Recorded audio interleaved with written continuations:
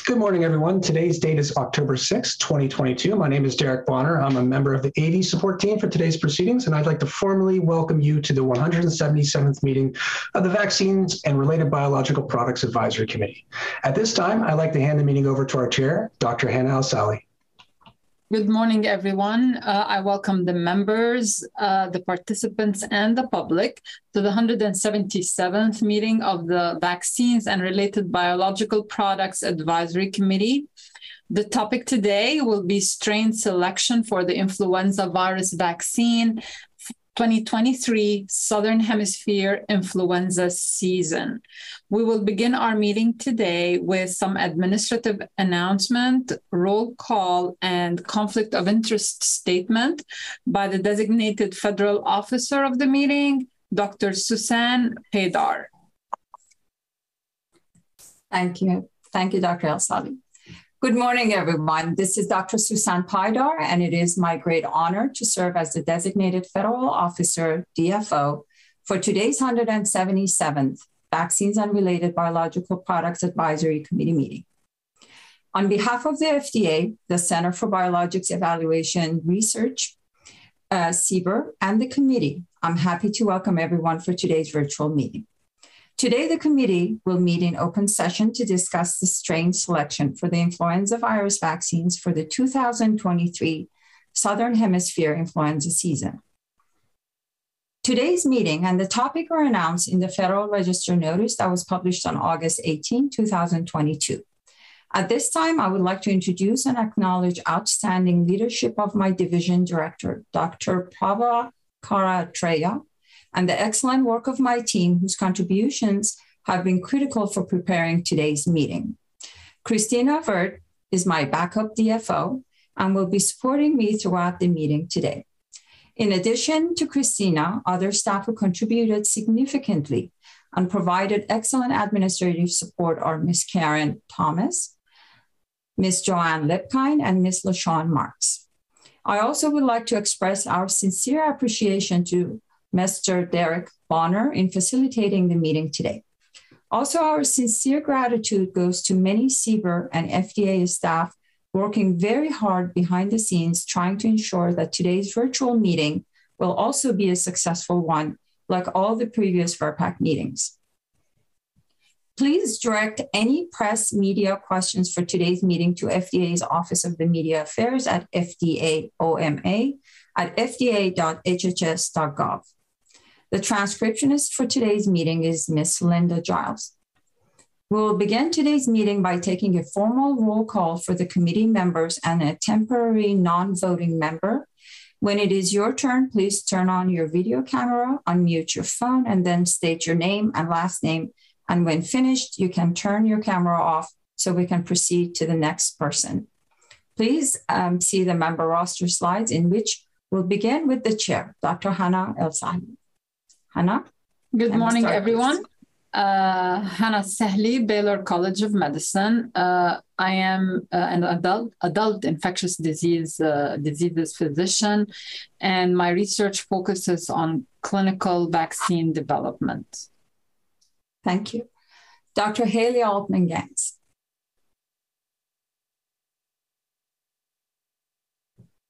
Good morning, everybody. My name is Dr. Ganz and Haley Ganz, and I'm pediatric infectious disease at Stanford. My research focuses on the immunology, the host pathogen interface, and with a particular interest in vaccine responses. Thank you. Great, thank you. Dr. Paula Annunziato, non-voting member, our industry representative. Paula? Good morning, everybody. Waiting for my video to come up.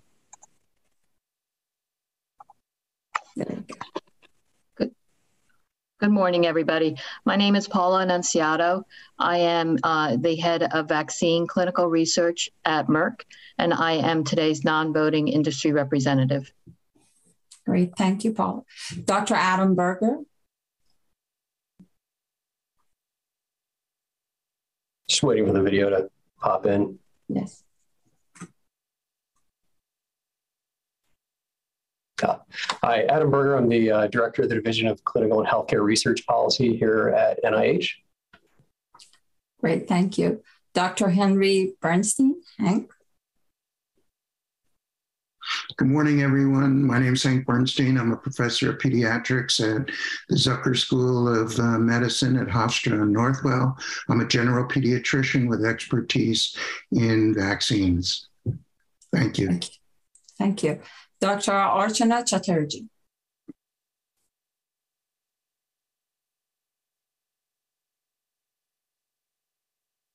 I'm not sure.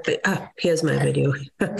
Good morning, everyone. My name is Archana Chatterjee. I have the privilege to serve as Dean of Chicago Medical School and Vice President for Medical Affairs at Rosalind Franklin University of Medicine and Science in North Chicago.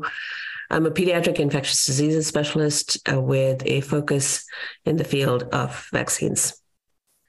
Thank you, Archana. Captain Amanda Cohn. Good morning, everyone. I am Amanda Cohn. I'm a pediatrician at the Centers for Disease Control and Prevention with expertise in vaccine preventable diseases and public health. Thank you, Amanda. Dr. Holly James. Good morning. I'm Holly James. I am a professor at the Fred Hutch Cancer Center in Seattle, a biostatistician by training, and my specialty is vaccine evaluation. Great. Dr. Arnold Monta. Good morning. I'm Arnold Monto. I'm at the University of Michigan School of Public Health, where I've worked on epidemiology and prevention, mainly of respiratory infections, particularly influenza. Thank you. Dr. Paul Offit. Yeah, good morning. I'm Paul Offit. I'm a pediatric infectious disease specialist at Children's Hospital of Philadelphia and the University of Pennsylvania School of Medicine. My interest is in vaccines, specifically mucosal vaccines. Thank you. Thank you. Dr. Stephen Pergam. Hi, everyone. I'm Steve Pergam. I'm a professor in the Division of Vaccine and Infectious Diseases at the Fred Hutchinson Cancer Center. And my particular focus is on infections in immunocompromised. Great, thank you. Dr. Stanley Perlman. If you could Good morning. I'm Stanley Perlman in the Department of Microbiology and Immunology and Pediatrics at the University of Iowa, and my specialty is pediatric infectious diseases and coronaviruses. Great, thank you, Stanley. Dr. Jay Portnoy, our consumer representative. Good morning. I'm Dr. Jay Portnoy. I'm a professor of pediatrics at the University of Missouri, Kansas City School of Medicine. I'm also an allergist immunologist in the Division of Allergy Immunology at Children's Mercy Hospital in Kansas City. Thank you, Jay. Dr. Eric Rubin. Good morning. I'm Eric Rubin. I'm at Harvard, the Brigham and Women's Hospital, and at the New England Journal of Medicine. Thank you, Eric. Dr. Andrea Shane. Good morning. I'm Andy Shane. I'm a professor of pediatric infectious diseases at Emory University and Children's Healthcare of Atlanta. My area of interest is in vaccines and vaccine response, especially related to enteric infections. Thank you. Thank you, Andy. Next, we will do a roll call for our temporary non-voting member, Dr. David Wentworth. David? Good morning. My name is David Wentworth. I'm the chief of the Virology Surveillance and Diagnostics branch in the Influenza Division. And I'm also the U.S. National Influenza Center Director and the director of our WHO Collaborating Center for Influenza Surveillance, Epidemiology, and Control. Good morning. Thank you. Thank you, David. Good morning. Great. Thanks, everyone. We have a total of 15 participants, 14 voting, and 1 non-voting member. Now I'll proceed with reading the FDA conflict of interest disclosure statement for the public record. The Food and Drug Administration, FDA, is convening virtually today, October 6, 2022, for the 177th meeting of the Vaccines and Related Biological Products Advisory Committee, FERPAC, under the authority of the Federal Advisory Committee Act of 1972. Dr. Hana El-Sali is serving as the chair for today's meeting. Today on October 6, 2022, the committee will meet in open session to discuss the strain selection for the influenza virus vaccines for the 2023 Southern Hemisphere influenza season. This topic is determined to be a particular matter involving specific parties, PMISB. With the exception of the industry representative member, all standing and temporary voting or temporary non-voting members of the VRPAC are appointed special government employees, SGEs, or regular government employees, RGEs, from other agencies and are subject to federal conflict of interest laws and regulations. The following information on the status of this committee's compliance with federal ethics and conflict of interest laws, including, but not limited to 18 U.S.C. Section 208, is being provided to participants in today's meeting and to the public. Related to the discussions at this meeting, all members, RGE and SGE consultants of this committee have been screened for potential financial conflict of interest of their own, as well as those imputed to them, including those of their spouse or minor children, and for the purposes of 18 U.S. Code 208, their employers. These interests may include investments, consulting, expert witness testimony, contracts and grants, cooperative research and development agreements, teaching, speaking, writing, patents and royalties, and primary employment. These may include interests that are current or under negotiation. FDA has determined that all members of this advisory committee, both regular and temporary non-voting members, are in compliance with federal ethics and conflict of interest laws. Under 18 U.S. Code Section 208, Congress has authorized FDA to grant waivers to special government employees and regular government employees who have financial conflicts of interest when it is determined that the agency's need for a special government employee's services outweighs the potential for a conflict of interest created by the financial interest involved, or when the interest of a regular government employee is not so substantial as to be deemed likely to affect the integrity of the services which the government may expect from the employee. Based on today's agenda, on all financial interests reported by committee members and consultants, no conflict of interest waivers have been issued under 18 U.S. Code 208 in connection with this meeting. We have the following consultants serving as a temporary non-voting member and speaker for this meeting, Dr. David Wentworth. Dr. David Wentworth is the director, WHO Collaborating Center for Surveillance, Epidemiology and Control of Influenza, and he is employed by the Centers for Disease Control and Prevention as chief of the Virology Surveillance and Diagnosis branch in the Influenza Division. He is an internationally known expert in influenza virus epidemiology, worldwide influenza disease burden, and influenza virus vaccines. Dr. Wentworth is a regular government employee and has been screened for conflicts of interest and cleared to participate as both a speaker and as a temporary non-voting member for today's meeting. Disclosure of conflicts of interest for speakers follows applicable federal laws, regulations, and FDA guidance. As a speaker and temporary non-voting member, Dr. David Wentworth is not only allowed to respond to the clarifying questions from the committee members, but also authorized to participate in the committee discussions in general. However, he is not authorized to participate in the committee voting process. Dr. Paula Annunziato of Merck will serve as the industry representative to this committee. Industry representatives are not appointed as a special government employees and serve as non-voting members of the committee.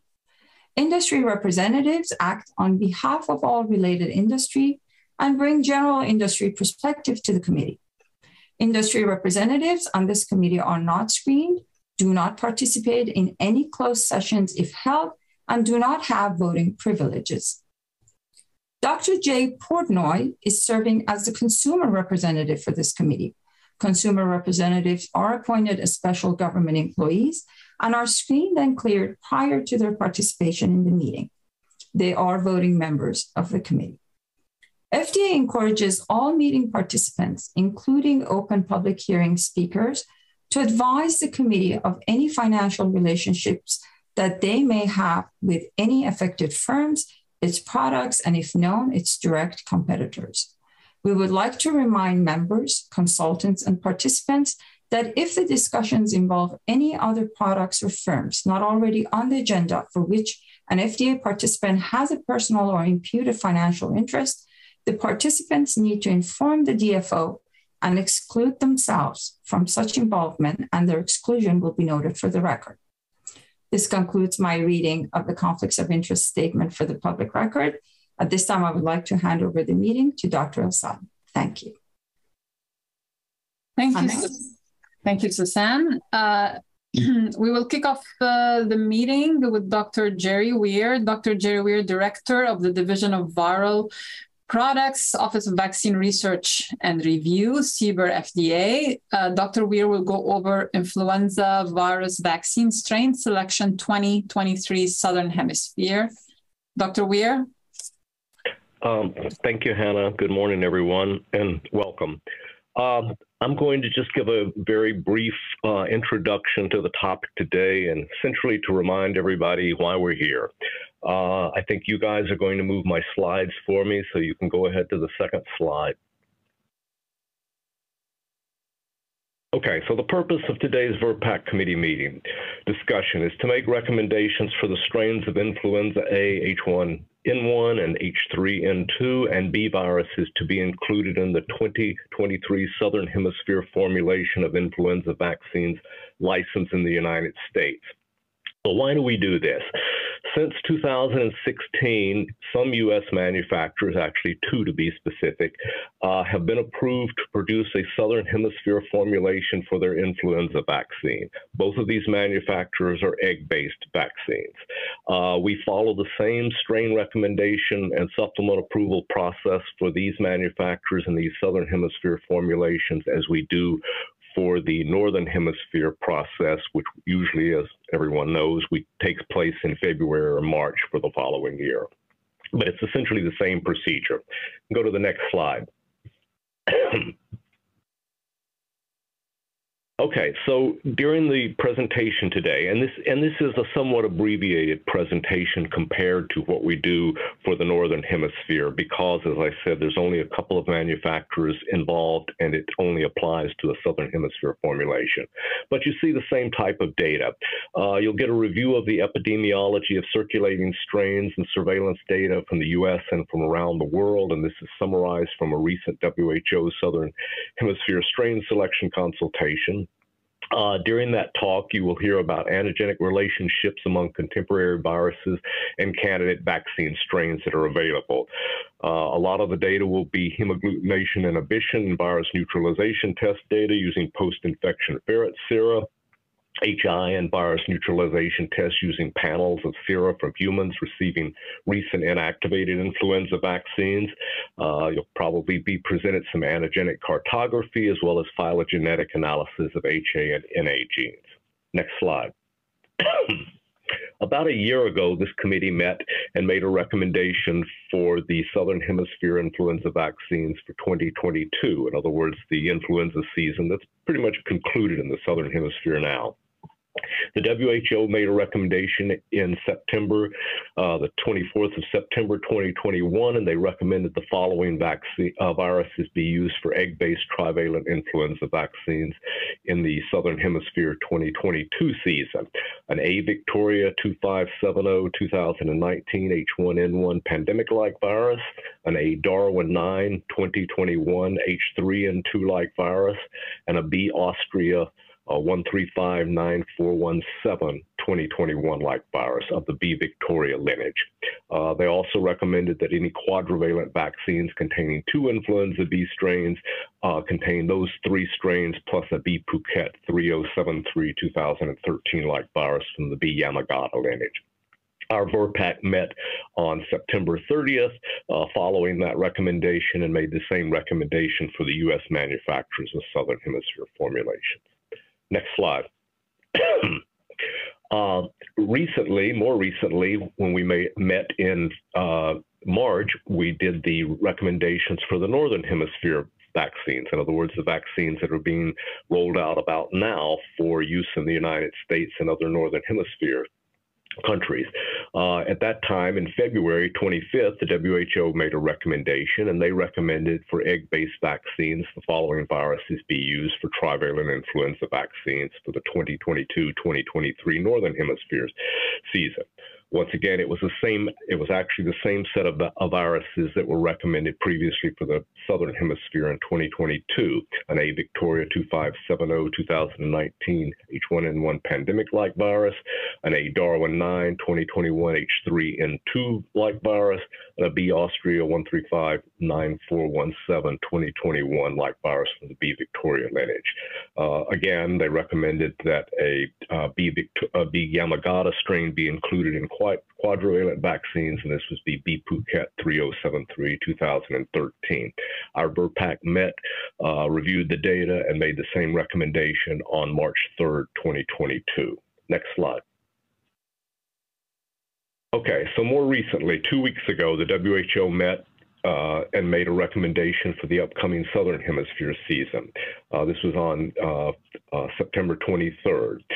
There was one change from the previous recommendations, and you'll see they recommended an A Sydney 5 2021 H1N1 pandemic 09-like virus, in addition to the previously recommended A Darwin 9 2021 H3N2-like virus, and a B Austria 1359 417 2021-like virus from the B Victoria lineage. The fourth strain recommended for quadrivalent vaccines remained the B Phuket 3073 2013-like virus from the B Yamagata lineage. So there was one change recommended for the upcoming Southern Hemisphere season. Next slide. Okay, so today, and again, this is an abbreviated presentation and discussion, but the committee will discuss which influenza strains should be recommended for the antigenic composition of the 2023 Southern Hemisphere formulations of influenza virus vaccines produced by licensed U.S. manufacturers. Next slide. Okay, so for the Southern Hemisphere strain selection, we do, as I said, an abbreviated version. We try to make it fairly simple, again, because there's only egg-based vaccines being produced by these two manufacturers. We'll just take two votes. One will be, as shown on the top, will be for the composition of egg-based trivalent 2023 Southern Hemisphere formulations, and we'll ask if the committee recommends the same as what the WHO recommended, and that would be the inclusion of the A Sydney 5 2021 H1N1 pandemic-like virus, and again, the same A Darwin and B Austria viruses that have been recommended previously. And then we'll take a second vote for the quadrivalent formulations because manufacturers can make either a trivalent or a quadrivalent, and ask the committee about including the B Phuket 3073 2013-like virus from the B Yamagata lineage as the second influenza B strain. And I think that's all. I can stop. If there's any questions, I'll be happy to answer them. Thank you. Thank you, Dr. Weir. If you have any questions, there's a raise your hand function in the Zoom, with which I hope we're all familiar now. And I do not see any hand. Well, I do see a couple of hands. Dr. Portnoy. Great. Thank you, Dr. Weir. I'm still a little bit puzzled about the need for the FDA to review vaccines that are going to be delivered in the Southern Hemisphere because the United States is in the Northern Hemisphere. I know that these two companies asked for FDA approval, but don't the countries where the vaccine is going to be delivered have their own FDA? And are they using this FDA as a proxy for their FDA? Or what's the reason for that? Why did they want the United States FDA to approve vaccines that will not be delivered in the United States? Well, okay, so yes, this comes up almost every year. It's sort of a two-part answer. I can't answer for every country. And so some of them may want to do this, but you're right, a lot of them do have their own regulatory agencies. But it's the vaccine itself is licensed in the United States, produced by a U.S. manufacturer. So that's why we go through the process to make sure that if they're producing this under their license, that they follow the procedure just like they do for anything else. But you're right, it probably does vary from country to country for how it is used and how that recommendation is used. But are they not allowed to produce the vaccine without FDA approval if it's not going to be given in the United States? Or do they have to have FDA approval just to manufacture it? No, okay. So actually, I'm not sure I know the answer to that. I do think that these companies can make Southern Hemisphere vaccines without going through the FDA approval process. It's just if they do it under their license, this is the process we have to follow. Okay, thank you. Dr. Bernstein. Yeah, thank you for that overview, Dr. Ware. I just had one question, and that is, what's the rationale for continuing to produce a trivalent influenza vaccine when it seems quadrivalent should be the direction around the world? Well, you might get some pushback now whether quadrivalent is really that necessary, and I'm sure Dr. Wentworth will talk about that. But basically, that's a marketing decision. Companies are licensed to produce trivalent or quadrivalent, and they can produce whatever they think that they can sell and they can market.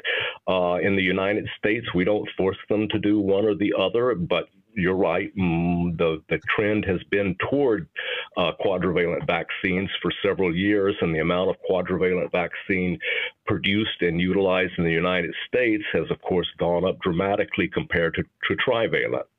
I think most public health officials would have said over the last few years that a quadrivalent vaccine is probably a better choice because the two lineages of influenza B have co-circulated for a long time. But again, as you'll hear in a few minutes, that situation is somewhat changing. So we could be asking a different question before long about how much, whether the quadrivalent really does have much of an advantage over a trivalent. Anyway, ever-evolving situation. Thank you. All right, with that sneak peek on the data, we now turn the meeting over to Dr. David Wentworth. Dr. David Wentworth is the director of the WHO Collaborating Center for Surveillance, Epidemiology, and Control of Influenza, and is the chief of Virology Surveillance and Diagnosis Branch, Influenza Division at the Centers for Disease Control and Prevention. Dr. Wentworth will go over the global influenza virus surveillance and characterization. Dr. Wentworth. Thanks, Dr. Assali. I'm going to walk you through a brief version of what we discussed at the meeting. And what I'm going to do, actually, I kind of want to turn off my video before I start real quick here. Sorry, just to make sure we have bandwidth. The one thing I wanted to mention is I've worked hard to make sure this is 508 compliant.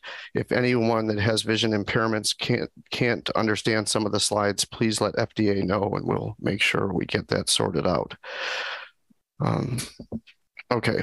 So the outline is to briefly describe the consultation meeting for the Southern Hemisphere 2023 recommendations, and also a little bit about the influenza activity. I want to detail quite a bit about the H1N1 PDM09 viruses. That's the one that Dr. Weir mentioned is updated. And then also discuss, we spend equally or more amounts of time on the H3N2 viruses and the B viruses, but we'll just cover those briefly because they remained unchanged. And I'll show you some data that relates to why they weren't changed. So just a brief update on the meeting. It really benefits from continuous surveillance conducted by the Global Influenza Surveillance and Response System. This is a network of laboratories that all call GISRIS all the time. Its birthday this year is a 70-year birthday, so it's been existing for a very long time, and it's played a huge role in our response to the SARS coronavirus 2 pandemic or COVID-19 pandemic. We have WHO CCs, which the CDC is one of them.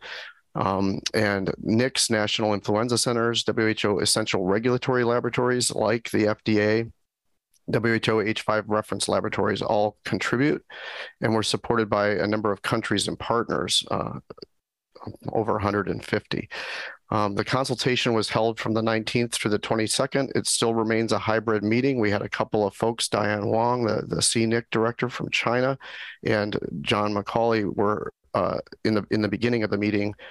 He was also virtual, and he came towards the end. It was chaired by Dr. Hideki Hasegawa, and I was the co-chair, and we have 10 advisors, directors of WHO CCs and ERLs, 8 advise on seasonal influenza, and 2 focus on zoonotic viruses, and I won't cover the zoonotic recommendations for pre-pandemic vaccines today. And then you're used to all of this. I see there are some new members, so I won't run too fast. There's 35 observers and experts from WHO regional offices and HQ.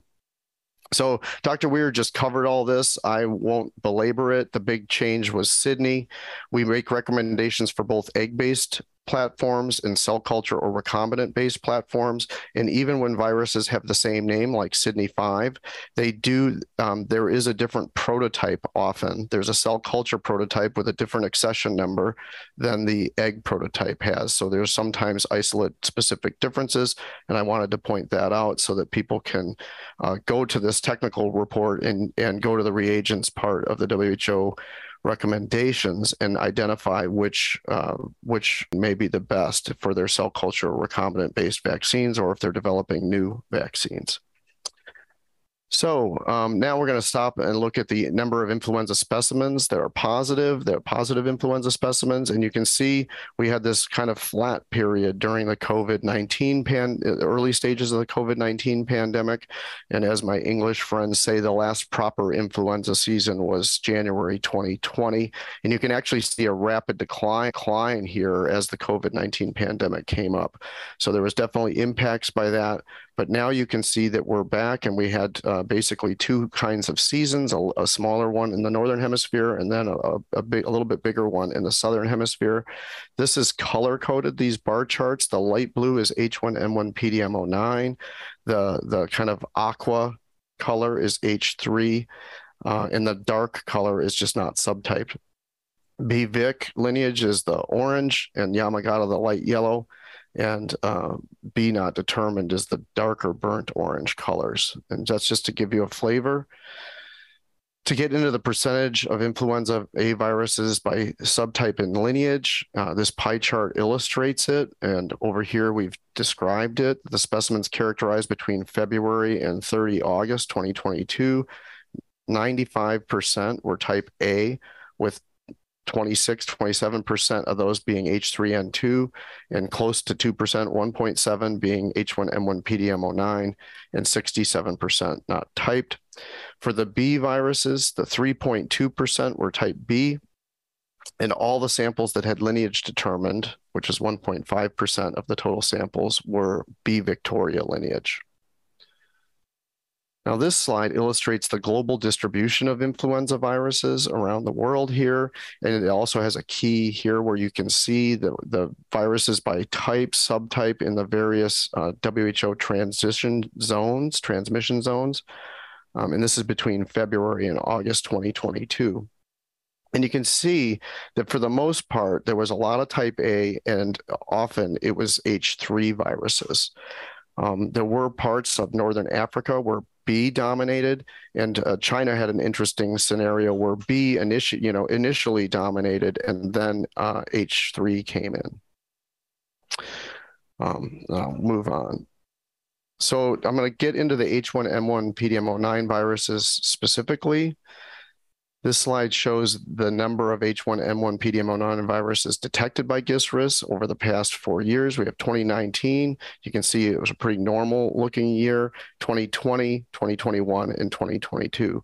And so you can see 2021 as we go through the year, and then we come into 2022 with the red line, merging from yellow to red. We have basically very close to baseline. This is a pretty big axis, 5,000 here. And so you can see some blips, and it's actually moved up above the very flat line that it has. But H1N1 viruses has still been relatively rare compared to H3N2 amongst the influenza A's, as I described on the earlier pie chart slide. Looking at where in the world the H1N1 virus is circulated, this slide illustrates that.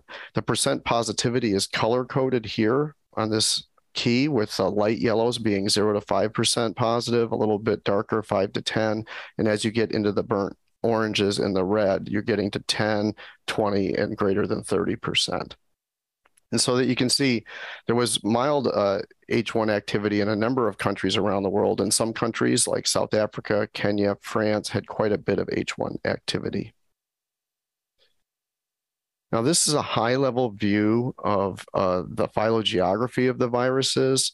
And this is provided by data. So all the CCs contribute a lot of genetic sequence data to GISAID, and it's pulled by our colleagues in Cambridge, Dr. Sarah James and Derek Smith. And we can do these, very high-level trees, these mega trees. And to the right of that, you can see a heat map illustrating which countries these viruses appeared in and in which months. And at the top, I've labeled the years, so from 2019 through 2022.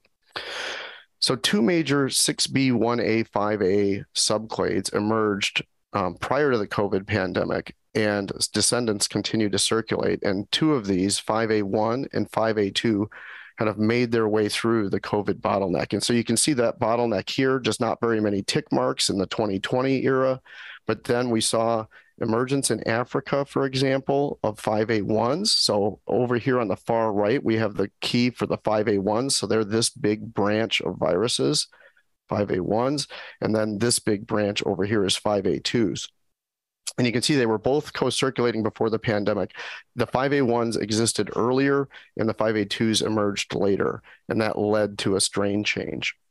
And so you can see that the 5A2s have continued to diversify more, where the tree is more flat in the 5A1s. And while they've continued to circulate, they haven't diversified as much genetically. And so you can see that the 5A, I'll go into more detail in a closer up tree next, but the 5A2s circulated most recently in Oceania. You can see this pink color. This is Australia. The green dashes are Europe. Orange is Africa, and red is China and Asia in general. So you can see it's circulating more globally, whereas the 5A1s were primarily in Europe, a few detected in the US or North America, and preceding that, quite a few in African countries.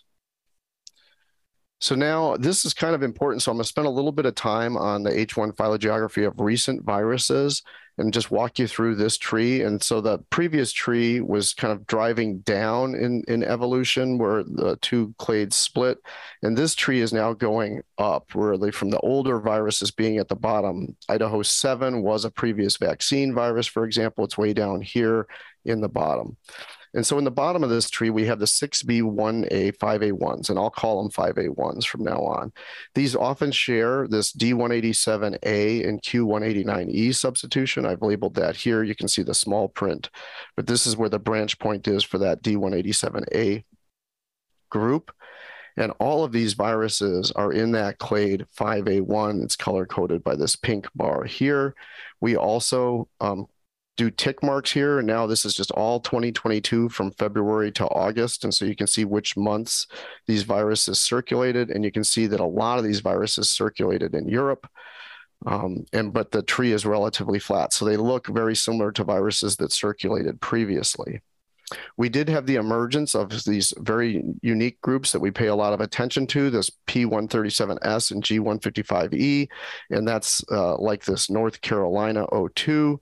And where we've labeled these viruses, and sometimes I include them in the bullets here, they're going to show up later in the human serology, and we always generally make ferret antisera and test a bunch of viruses against those as well. And so this is a position of importance, 155 in particular, and so we track those viruses very closely. And here in 5A2, represented by the A Wisconsin 588 virus, that's the vaccine prototype here in red, and the Victoria 2570. So Wisconsin was the cell-based, and Victoria 2570, the egg-based. These all share this group of substitutions here, labeled by the N156K, K130N, 156K, L161I, V250A, and E506D, which is in the HA2 portion of the molecule. And what you can appreciate, this is a tree showing genetic distance, is these guys have gone further genetic distance, as I mentioned before, and now nearly all the 5A2 viruses circulating have at least these substitutions here, characterized at this 186T mark. K154R, the A186T, the Q189E, E224A, and then these other guys. And they're really represented by this India Pune NIV 323546 2021. And so that's going to be one of the serology antigens I show you. They further diversified a very small subgroup identified in Africa, such as this A Ghana 2711, has this additional changes at 137S and 142R, which has actually preceded it in the evolution. Okay, and so there recently viruses primarily from Africa, Europe, and Oceania are seen there. And you can see that again in the color coding here, whereas the color coding here is primarily Europe and Africa with a few in Oceania. I also wanted to point out the parallel evolution of 189E, and you'll see that better. But basically, both of these subgroups now, 5A1s and 5A2s, have acquired the 189E independently. Some people call that convergent evolution. So this is one I rarely show. It's always one we look at, but this is called a Seq logo. So I'll walk you through this. I know some of you are probably familiar, but we take all the samples collected from a certain time frame in a window. Here's about 1,200 samples that we've sequenced, and since February, and it helps us start to identify positions under selection. And so it doesn't really matter which clade they're in. We can see the positions under selection easier. And so the Seq logo part of it is the frequency of 0 to 1 is shown here, and then the size of the letter for that particular amino acid at position 101 all the way through 250 is what I'm showing you here, illustrates about what proportion in the virus population it has that letter at that position. The other piece is underneath here, we're showing where the key antigenic epitopes are, antigenic sites on the HA molecule. So site SA, R stands for receptor binding site, CA is another epitope, SA, SB, okay. And so what I really wanted to point out is the defining mutations in the 5A1 are position 156, and you can see an even split really here with the asparagine being the 5A1 and the lysine being 5A2, and they're smack in the middle of site SA at 156. And then we see a little bit with 137S, but that's more contributed by the 5A2. And 155E is probably very difficult to see here, but there's a tiny little E here. And so that's just telling you there's not much of that virus around. Now, with the 5A2, the defining characteristics are that 156K, as I already pointed out, 130N and 161I, and so all of them will have that. But you'll also see the recent 5A2 all have 186T, which you can see over here, and 189E. And so this is what I meant about the convergent evolution. 5A2s used to have the original amino acid there. So, but both the 5A1s and 5A2s now in site SB have a glutamic acid in that position. And then we have the 224A. And so you can see that down here, and that's in the receptor binding domain. And that can contribute to antigenic escape as well. So we pay attention to those. And then there's some parallel evolution, which I already mentioned. So now to help you identify where these are on the HA molecule, on the left-hand side, I'm showing you the India Pune NIV, which is one of our serology antigens you'll see later, and where the changes are relative to the Wisconsin 588 vaccine virus. And you can kind of picture this. This bottom part here is where the virus would be. So the viral envelope is down here, and the HA goes up, and the HA1 top here, the head domain, which is the major antigenic site, is at the top of this molecule. I'm only showing you a monomer for simplicity, but it's actually a trimer with all these changes in a trimeric feature. So what I wanted to point out was just some of these changes that we're seeing. The 224A, this is near the receptor binding site, so that's impacting that. The 186T and the 189E are right up here in the head of the molecule in site SB. And then Ghana, which is that group I mentioned that had gone a little further evolutionarily, has all those changes and then has this 142R and 137S. And they are in the site CA. So I actually should have mentioned what these color codes are. This peach color here is site SA. The blue color is site SB. And the green is site CA. And the yellow is site CB. And these orange markings are glycosylation sites, and the red indicates amino acid changes at those positions. So really all this is to give you a sense of there's important changes happening molecularly on the surface of the molecule in antigenic sites that we understand are important.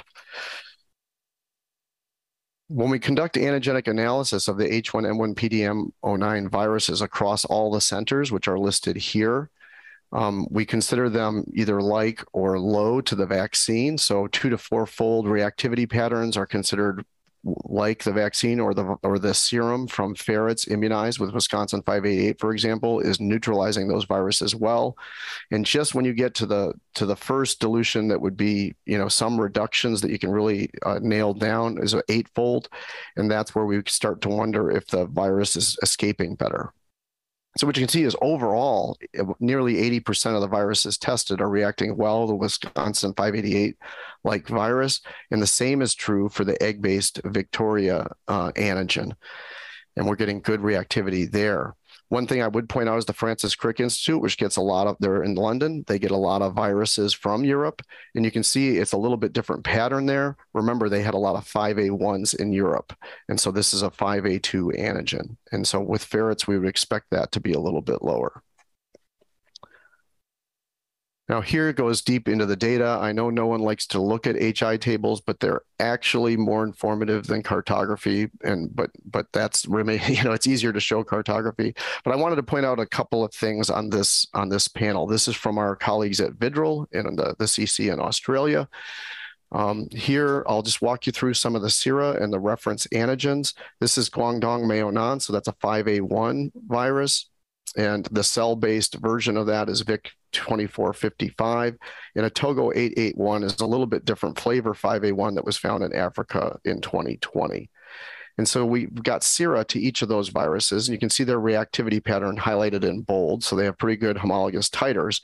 And then when you test them against 5A2, they're all below 80. And so we get this very binary pattern. In contrast, when we test VIC-2570, cell-based, which is basically the same as Wisconsin 588. That's their cultivar for the cell vaccine. And then the egg-based VIC-2570. See homologous titers here, reacting very well with the 5A2 viruses and not well with the 5A1 viruses. And that's what I meant by the binary pattern. Here we have Sydney 5. This is the new recommended prototype. And so you can see that has a good titer and reacts very well with all the 5A1 viruses, and again, poorly with the 5A2. Now, while ferrets are a very good model for influenza viruses, we've known in most recent years, particularly with the H1N1 PDM09 subtype of H1s, that they're immunodominant to site SA, where the 156 change is that the 5A2 viruses have, and they don't react as much to site SB. And so what you can see is, while the most recently circulating viruses from South Africa, for example, are reacting well here, when we look at the human serum pool from people vaccinated that included the Wisconsin 588, or actually the Victoria 2570 vaccine, this was an egg-based vaccine pool, you can see some reductions in those most recent viruses. And we're going to get into more detail with that with the human serology studies, but I wanted to point it out here. All right, so here's cartography. A lot of people like this because it's easy to differentiate what's going on. So hopefully you can see the light gray squares within this box.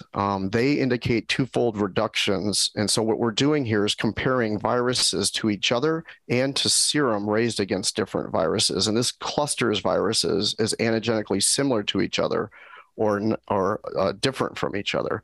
And as you get, each light gray square represents a twofold kind of reduction or difference between the different viruses.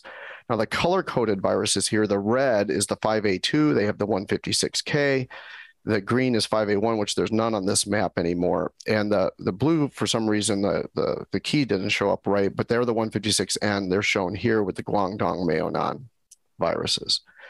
And so clearly, these are antigenically distinct groups of clusters of viruses. And you can see this is all the viruses that were tested in the CC in Melbourne by hemagglutination inhibition since March 2022.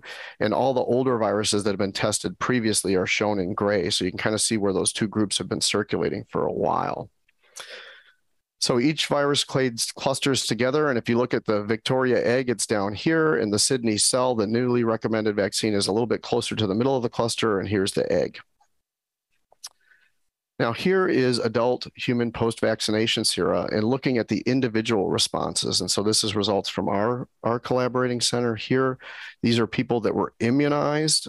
These are a sera from Australia, kindly provided by our colleagues in VIDRL. And they were immunized with the cell-based vaccine or an egg-based inactivated vaccine. And then the elderly population had an adjuvanted egg-based vaccine. And I'm just going to walk you through a few of these key features. So at the top, we're illustrating some of the key changes in the HA of the virus since the Wisconsin 588 cell-based vaccine, which everything will be compared against here. And so with the India Pune, for example, here's the egg-based is VIC-2570. The next one over has the 186T, 189E, and 224A that I told you almost all the viruses share now. And then there's a Connecticut 01, which is just like that, but has an additional change at 216, so one additional change. And then there's the Ghana 2711 viruses, which have the 137S and 142 substitutions, so those site CA substitutions. And then we also include 5A1s. Those are co-circulating. We saw a lot of those in Europe. These are kind of the older viruses. The previous vaccine for those was Hawaii 70. And so that's included as a serology antigen. And North Carolina, too, is one of that unusual virus with the 155E substitution. And note, that's just one amino acid away from 156, which we know is important as well. So one of the things I want to point out with this individual ones, and this is something that we're including in part because VRBPAC has asked us to show more on the human serology individual data. So these are these bubble plots, and the blue indicates pre-vaccination, what the individuals look like. The size of the bubble indicates how many folks had that same kind of titer. And then the line with the number is the geometric mean titer. Okay, and so you can see the pre-vaccination, the geometric mean was, again, 588, the homologous antigen that they were being vaccinated with for Flu-Selvax, for example, was 7. And it jumped up to 188, so a pretty good response, with greater than 80% of them having fourfold conversions and titers greater than 40, which is a correlate of protection. I won't spend a lot of time on the Vic egg virus, but basically similar results. And the other good news is the majority of viruses circulating look like this, and we see a good response to those as well. With the majority of people with a GMT of 153, and then the Connecticut, which has that additional change, slightly lower GMT, and then we get into more reduction with the Ghana, and I'll show you this with some statistical power behind it. The other point I want to make is the back boost. So what you can see is these viruses and the 5A viruses, before they diversified into the 5A1s, circulated in our population in 2019, 2018, and 2020. And in that period, and they were in our vaccine. And so when we vaccinate with the 5A2, we're actually seeing a pretty good boost against this unrelated clade that you would not see in a naive ferret, for example. And so that's good news. And we actually see a pretty good boost of this new, very odd North Carolina 2 5A1 virus. And so that's what I mean by the forward boost. And so the forward boosting is these recent viruses, we still get a boost. It's much better than not being vaccinated, where your GMTs are well below 40. And this is basically similar pattern we see for IV, not as quite as high as the GMT titers, and in the elderly population with the adjuvant. Sometimes the elderly actually fare better with these back boost type events. Okay, so the lowest GMTs were the Ghana 2711. I wanted to make that point, so I put it in the bullet. Now, here we're looking at the results using a little bit more standard assay, and this is a statistical analysis of the GMT ratios, showing the inhibition by vaccine-induced antibodies. And what you can see, I'll just have you follow my pointer, which is an advantage with this particular presentation here. These are GMT reductions versus the propagated cell Wisconsin. So we set that at 100 in all the responses. And what you can see is With the India Pune, you get a little bit of a reduction, and the 90% confidence interval shown on either side of that point estimate. In Connecticut, a slightly more reduction, and then the Ghana, a more significant reduction, with this dashed line being a 50% mark, which we use to kind of really divide viruses from this non-inferiority analysis. So all these viruses above the line would be considered non-inferior. And this one below the line is potentially inferior. So the vaccine would be potentially inferior for viruses like this. So the 5A1, that's the similar phenomenon here. And then again, looking at the IV4, we see the same pattern. Different people, different vaccine, same pattern. The elderly, different people, different vaccine with different immune history, pretty much the same pattern. All right, so the India Pune and Connecticut show modest reductions, and they have these changes. And this is really what the majority of viruses have, are these three that I mentioned here, the 186, 189, 224. The additional changes kind of push it over the edge in the site CA and drive that down.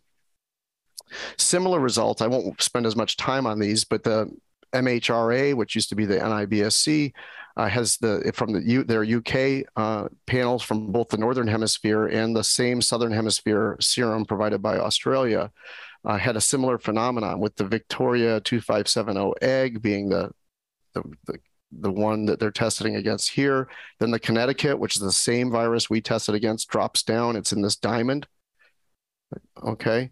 And then these in Trieste in Italy and Qatar also have a similar pattern. They have similar look. And then the South Africa, which is like our Ghana strain, has this 137S and 142. You can see drops down quite a bit.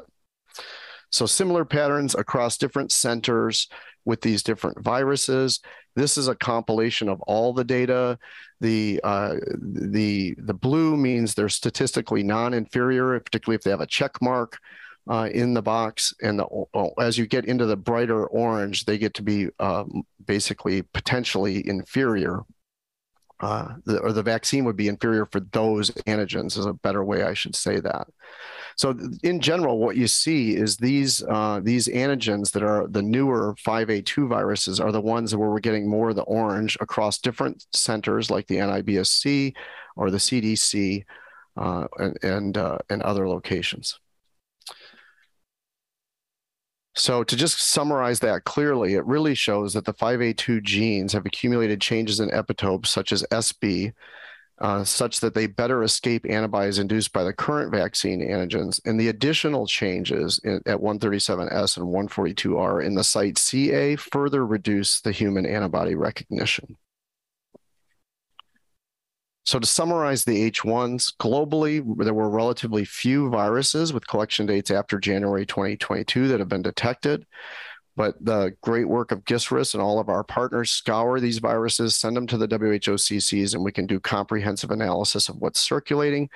The H8 genes are all in clade 6B1A5A, which is the base clade of all of these viruses that I showed in my little tree over here. And they've split into the two subclades, 5A1, which have that 187, 189 substitution, and they predominantly circulated in Europe, and the 5A2, which circulated globally. And we've gone over these amino acid changes, so I won't read them out, but that's the base. And then the majority of them now also have acquired all have acquired these additional changes, the Q54, A186T, Q189E, like the 5A1, and the E224A, R259K, and K308R. And so that Sydney 5 is an example of a virus like that. It has a couple of additional mutations, such as the 216 substitution as well. So antigenically, this is the antigenic summary. Our analysis showed that the 5A1 and 5A2 form two distinct groups. That's clear in the cartography. The fair antisera to the Sydney 5 prototype, both the cell and the egg, well-recognized representative 5A2 viruses, so contemporary 5A2 viruses. And then the analysis with the human post-vaccination sera showed that the 5A2 HA genes have accumulated changes that facilitate escape from antibodies that are induced by the current vaccine antigens. And we saw that poorest inhibition with those that had the additional changes in that K142R and P137S. but they represent a very small proportion of circulating viruses presently. So now on to the H3N2 viruses. This shows the number detected. It's the same kind of look we showed you for the H1N1, but you can see now these most recent periods, as we come out of 2021, we saw an increasing number. And as you move into 2022, it started to fall. And then as the Southern Hemisphere picked up quite early and pretty much flatlined, this decline between weeks probably 31 and 36 is probably an artifact of reporting delays. So I wouldn't take that as a sharp decline being accurate. This slide, again, you've seen this before with the H1N1, shows the H3N2 activity. If you can remember back to that slide, that had a lot more light yellow in it. And it's just illustrating how much more H3N2 influenza A viruses there were than H1N1 viruses. You can see the countries and geographic regions in general where they circulated. In Northern Europe, we had quite a bit of virus around. The one issue, I apologize, this download, there was a glitch in the WHO site. Australia should be almost red. It was close to 30% positivity, if not more. So it's got a high amount of H3N2 activity, and they had a lot of viruses to analyze, our colleagues in VIDRL. So I apologize, that's not indicated there. You'll see that in some of the data with the phylogenies and the phylogeography, as I'm going to show you here. So 2 major clades survived the bottleneck of COVID-19, the 2A1B1s, which are these red viruses, this small little group up here. And the reason these are all red dashes here are because they circulate in Asia and primarily in China. Then the 2A2s really have a global distribution.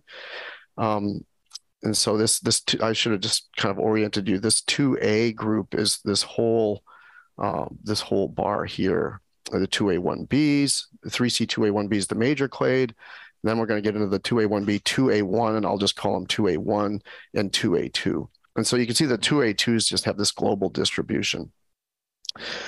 Darwin 9 egg sits in the 2A2 group, and Darwin 6 cell sit in the 2A2 group. They're actually quite proximal when on certain trees.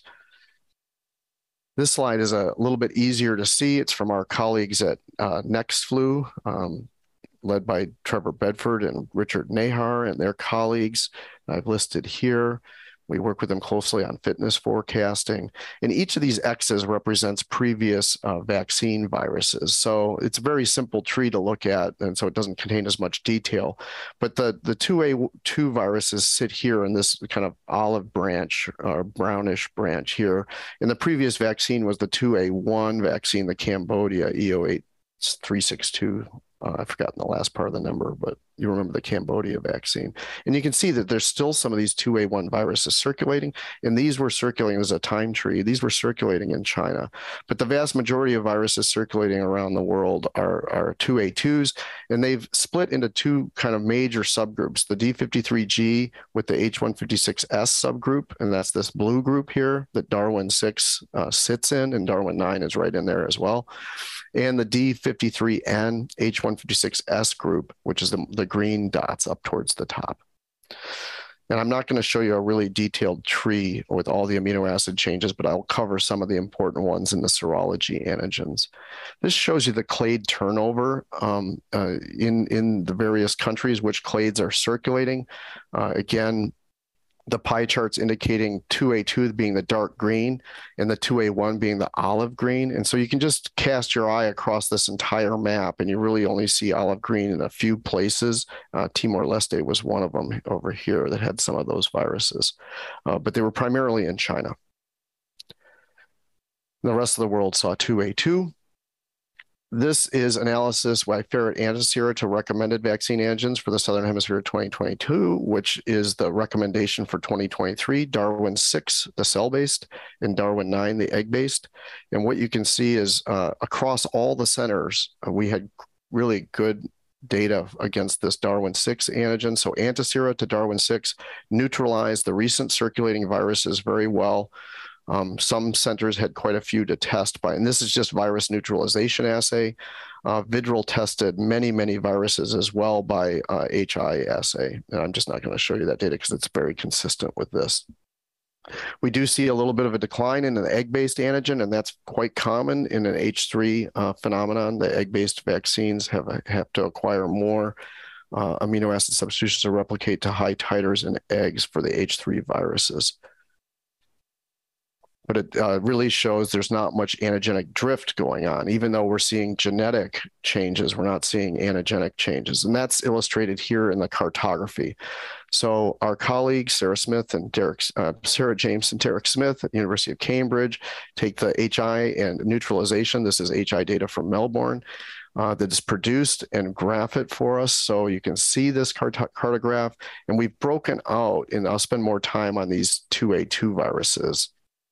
I can easily point out, these are the 2A1s down here where Cambodia, EO826360, that's the number I couldn't remember, cell virus is sitting right in the middle of the old 2A1 viruses, and just very few of those circulating. There was a 1A and a 1B still circulating that our colleagues at VIDRL could test. But there's a lot of the 2A2 viruses, and this is the position of the egg and the cell antigens in that cartograph. And then we have broken out by color, whether they have the 156S, the 156S with 53N, or 53G. And what you can see is there's a relatively even mixture of those viruses in this antigenic space or in this grouping. So there's not huge antigenic distinctions yet between those subgroups. That's what I make by this bullet point here. They're antigenically closely related. And really similar data was seen across the three centers here that I'm showing you. London, again, using HI, and then CDC, we were using something called HINT, which is high contrast imaging neutralization test. So this is a virus neutralization test rather than a hemagglutination inhibition test. And it does provide a little bit more granular data. And so you can see some separation of these groups that maybe are interspersed by HI, but they're still antigenically all closely related to each other. Now, human post-vaccination sera, so the same sera that I described for the H1N1 viruses was used for the H3N2.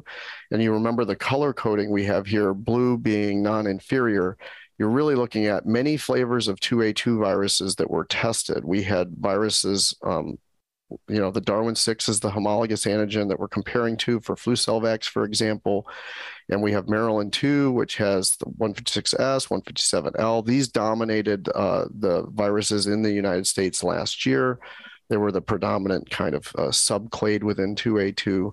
We have Alaska 01, which has a carbohydrate change at 96, at the position 96. So that's sometimes a big deal. And the 192F, we see a minor reduction, but look at the GMT is still 113. So that's not so bad.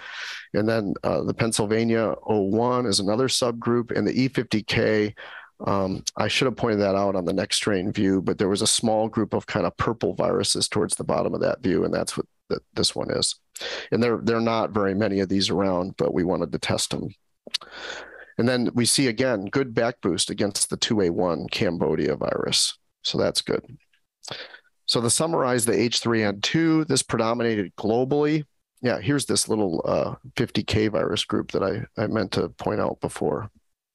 The HA phylogenetics show that the HA, the majority of circulating H3N2 viruses, are 2A2. They continue to diversify. We've talked about these changes. Remember, the vaccine virus is in this group. So the HA1 subclade 2A1 virus is really predominated in China, and that's the only place we saw them. And they're clearly antigenically distinct, which I'm going to show you here. Just to remind you what we covered, the ferret antisera against Darwin 6 and Darwin 9 really well recognized the majority of the viruses circulating in this period, and circulating 2A2s are clearly distinct from 2A1 viruses.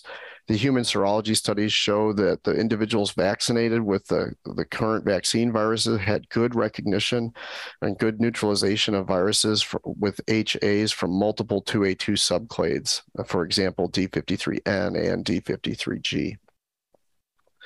So now on to the influenza B viruses. Here we're looking at the global circulation of the influenza B viruses from 2018 through 2022. Again, we have color coding with B Victoria being green, so you can see the different epidemics when they're happening, B Yamagata being blue, and a lineage not determined being orange. And it typically corresponds, proportionally with if you were to do the lineage determination. And towards the discussion at the beginning of this meeting, we talked about Yamagata lineage. So the last kind of proper Yamagata epidemic was 2018. And the blue, you can't quite see it, but it's flatlined since then. And what we've seen when we've seen influenza B, such as in 2020 and now in 2022, was B Victoria viruses. And so the focus will be on B Victoria viruses. That's also illustrated here without the timing. From February to August, all the viruses that had lineage determination, which was 79% of them, were B Victoria viruses. There were 0 B Yamagata viruses confirmed by a collaborating center. Sometimes there's some detections by PCR, but when they're sent into collaborating centers, they can't be confirmed, either due to very high CTs or other issues. So here we're looking again at the activity around the globe. And we did see some good influenza activity for influenza B. We have 0 to 5% positive in a wide variety of countries across the globe. And then some countries, like for example, in Africa, we had Egypt, for example, had a very high positivity rate. And I mentioned China in the beginning of the talk, where they had kind of an early season. There was a lot of Bs going around, and then it switched over to H3s. So China had a lot of B viruses. And they were all BVIC. So we'll talk about the B Victoria. Again, it's quite a similar story across all the lineage I'm going to describe. We're kind of having two co-circulating primary clades that have kind of made their way through the COVID bottleneck. And so for the influenza Bs, the nomenclature is the main clade 1A with a 3A subclade, and that was diversified into 3A.1 and 3A.2. And that's shown over here. So the 1A3 emerged quite a while back. You can see them. They were a triple deletion variant, 162 to 164, which is an antigenic loop in the hemagglutinin molecule. And then there was some quiet time during COVID, and then it reemerged. In Asia, you can see quite a bit of these 1A3 viruses with the 150K, 184E, 197D, and R279K. And these then split into these two groups that I'll spend time talking about. The 3A1s, which have the V220M, and they primarily circulated in China, and the 3A2s, which really which really disseminated globally. And it's kind of hard to see at this high level tree. I'm going to dive you down into one of our trees that gets into some detail here. We still have some older 1A3 viruses, descendants of this 183 group. So here's B Iowa and B Washington. B Washington was the most recent vaccine in the 1A3 group. We have some descendants related to that were first identified in Kenya, but then circulated more in the Netherlands recently. And you can see those were in April, May, and June they were detected. And they've acquired a couple of additional changes. So I'm pointing those out because, they're kind of still are hanging around, and they've acquired additional changes. And so we're going to include this B Kenya in the serology data I'll show you. The 3A1, as I've already mentioned, you can see all this red here. They primarily circulated in China. They have this V220M that I've boxed in red, and P241R. And it's represented by the Sichuan Xinjiang 12048 2019 virus. And you can see they've continued to circulate a bit. And then they've also got in China now a turnover. So they've really replaced the 3A1 viruses with 3A2s, which are categorized primarily by these first branch of the tree at the A127T, P144L, K203R. So they're listed here. The B Austria is kind of near the base of that group. Okay, that's the current vaccine recommendation and the vaccine recommendation for 2023 for the Southern Hemisphere. In China, they've acquired primarily, that we see them there, are these H122Q. So that's included as a serology antigen. The B Henyan Jingyang, pardon my pronunciation, will be there. And then we've seen further evolution post the 182, 197E, 221 grouping here, represented by B. Maryland, for example. And then a lot of them have this just D197E, so parallel evolution at that site, very small change, aspartic acid to glutamic acid with the Massachusetts one. So I think I covered all the things in these bullets here, which are to help people that have visual impairments as well. Okay, so the global B. Victoria HA clade diversity. Here what I'm illustrating, or what we are trying to illustrate, I should say, is the period from September 1st to January 1st, and then the more recent period, and just try to illustrate how the clades have changed in various countries. The main one to focus at is the kind of the decrease in this 3A1, the dark blue viruses in China. They represent about a quarter of the pie in this period. And also some continuing lingering of the B1A3 base clade virus. But really a more swing over to more 3A2, which are the aqua colored viruses. And you can see that in the same country. It's always nice when you're looking at fitness, viral fitness, to have viruses that are co-circulating in the same counties even, in the same countries.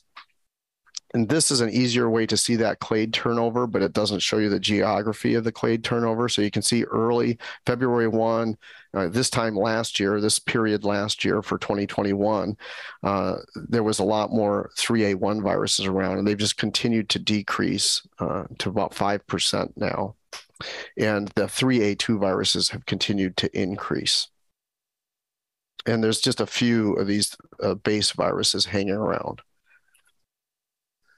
So antigenic analysis, again, using the vaccine antigen sera as a summary for the cell and the egg. Again, good matching here between the cell and the egg. Across most of the centers, even CNIC now, previously they had a lot more of those, the 3A1 viruses, but now they have more of the same types of viruses we're seeing globally. And you can see 92% of the viruses are well recognized by sera against the B. Austria. And that same is true for the B. Austria egg component. Here's some nice cartography illustrating this group here, the V1A3, like here 3A2 in the kind of green color.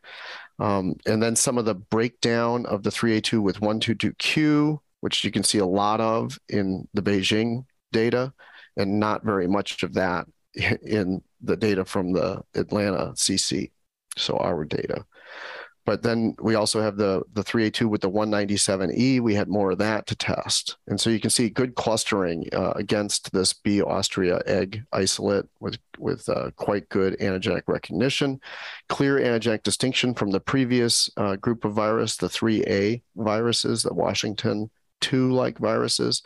And the other thing I wanted to point out, we don't have any of these 3A1 viruses for us to test at the CDC, but they're here. So you can see a clear antigenic distinction between the 3A2 and the 3A1, as well as the base 3A.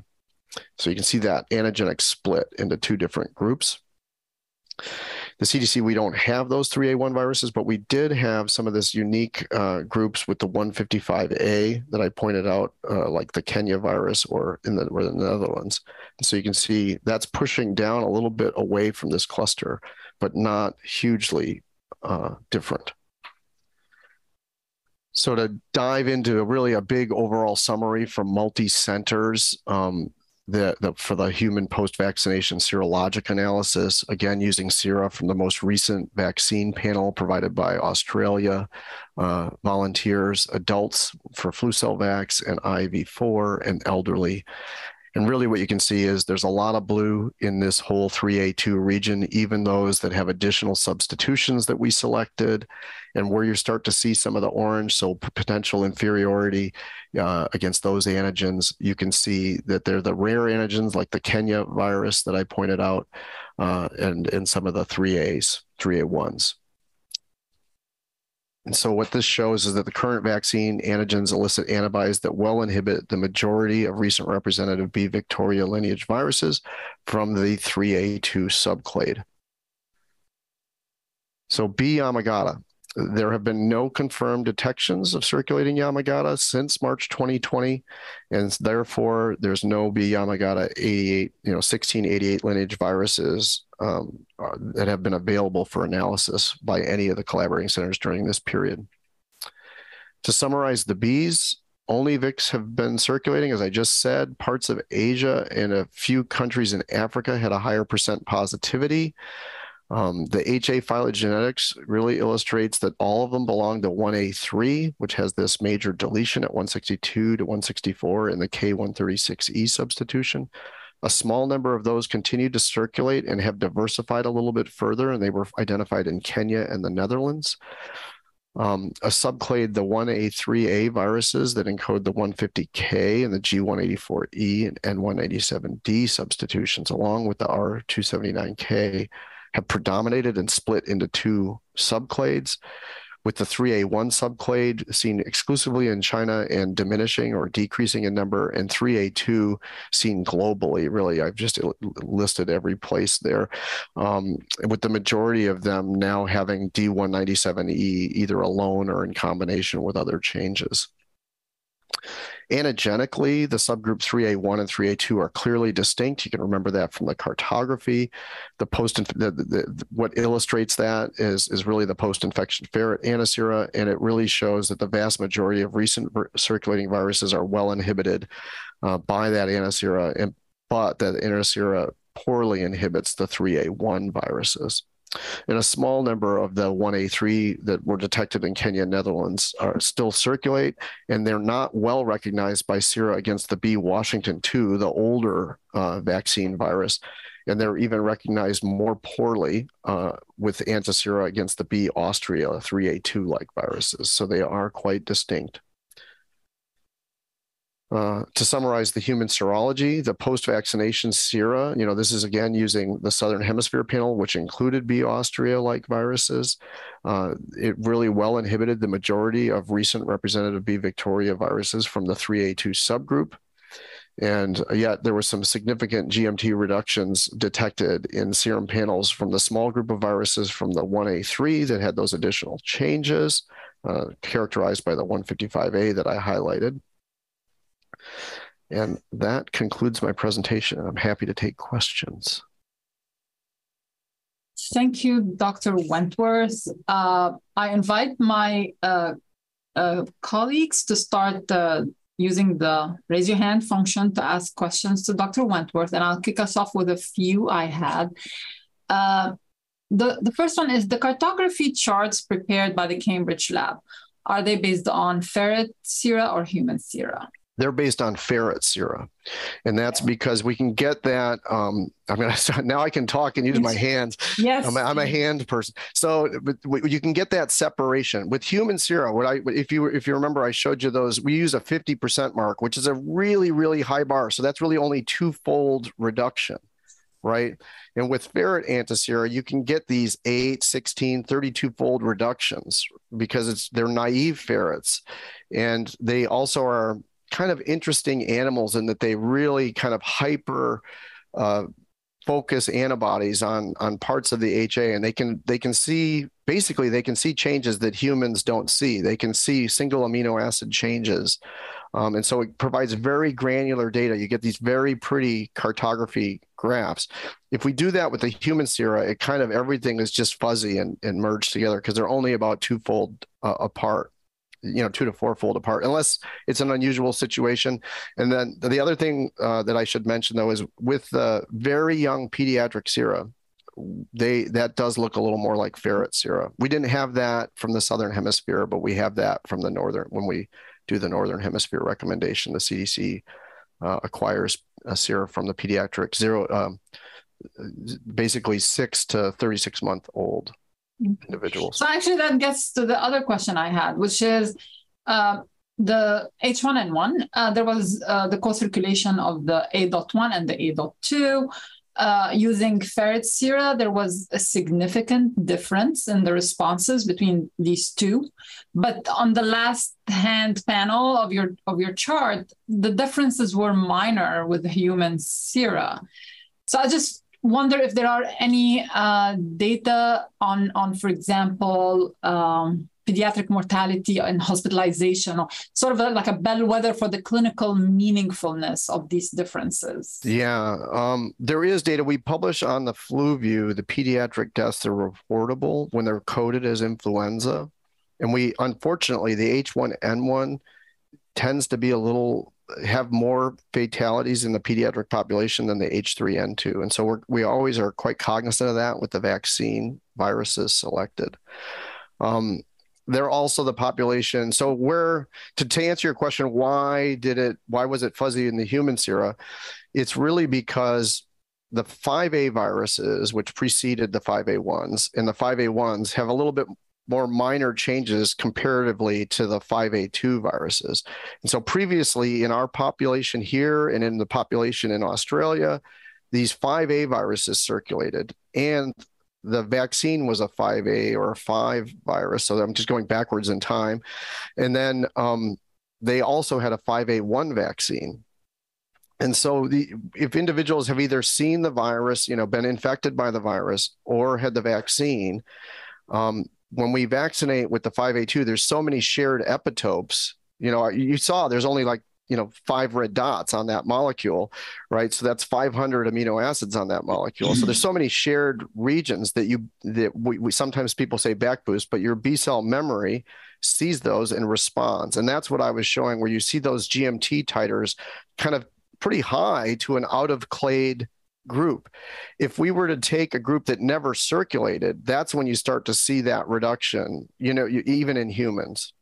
Oh. And you kind of saw that, for example, with the Ghana virus. That really hasn't circulated. There's very few of those around now, and neither group of people that would have high titers to the 5A1s or the 5A2s reacted that well to that Ghana group, for example.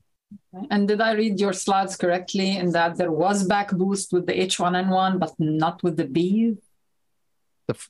The B Victoria. The B Victoria. Yeah, that's true. So the B Victorias, because those were all, if we had included Washington in there, you would have seen it. But because the 3A1s, the China viruses, those, I probably shouldn't have said it that way, but the viruses that circulate predominantly in China, those are really antigenically distinct from the progenitor. And so are the 3A2s. They both split and went different directions. And so we include those because they're contemporary and it doesn't boost against those. And so it's actually, you nailed it. That's a perfect example of, it's not a back boost because both of those are antigenically distinct, and they're antigenically distinct in different ways. Whereas in the other example with the H1s, a lot of viruses like those viruses have circulated previously.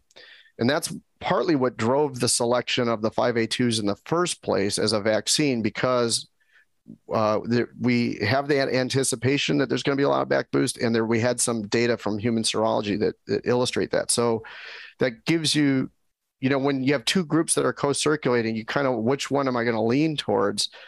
The fact that there's not a huge risk in the human population of the 5A1s because a lot of people still have preceding memory against it, whereas the 5A2s are like newer to our immune system. Okay. We have questions from our colleagues, beginning with Dr. Offit. Thank you, David, for that very clear presentation on a very difficult subject. I have two questions, if that's okay. The first is, it seems that we've largely eliminated or dramatically reduced B. Yamagata, presumably because that strain is less capable of drifting than, say, the other three, H3N2, H1N1, and B Victoria. If it came to be that we just only had a trivalent vaccine, that we eliminated B. Yamagata, would that virus eventually reemerge? I can't answer that question, Paul. It's a great question. B. Yamagata can evade immunity pretty well. So I have a whole theory on why B. Yamagata disappeared. But so, it's one of the issues that we have that we've discussed quite a bit once we get our decisions made is about B. Yamagata. And we had discussions within the WHO. One of the issues we've had is very low level circulation of all influenza since COVID-19 pandemic.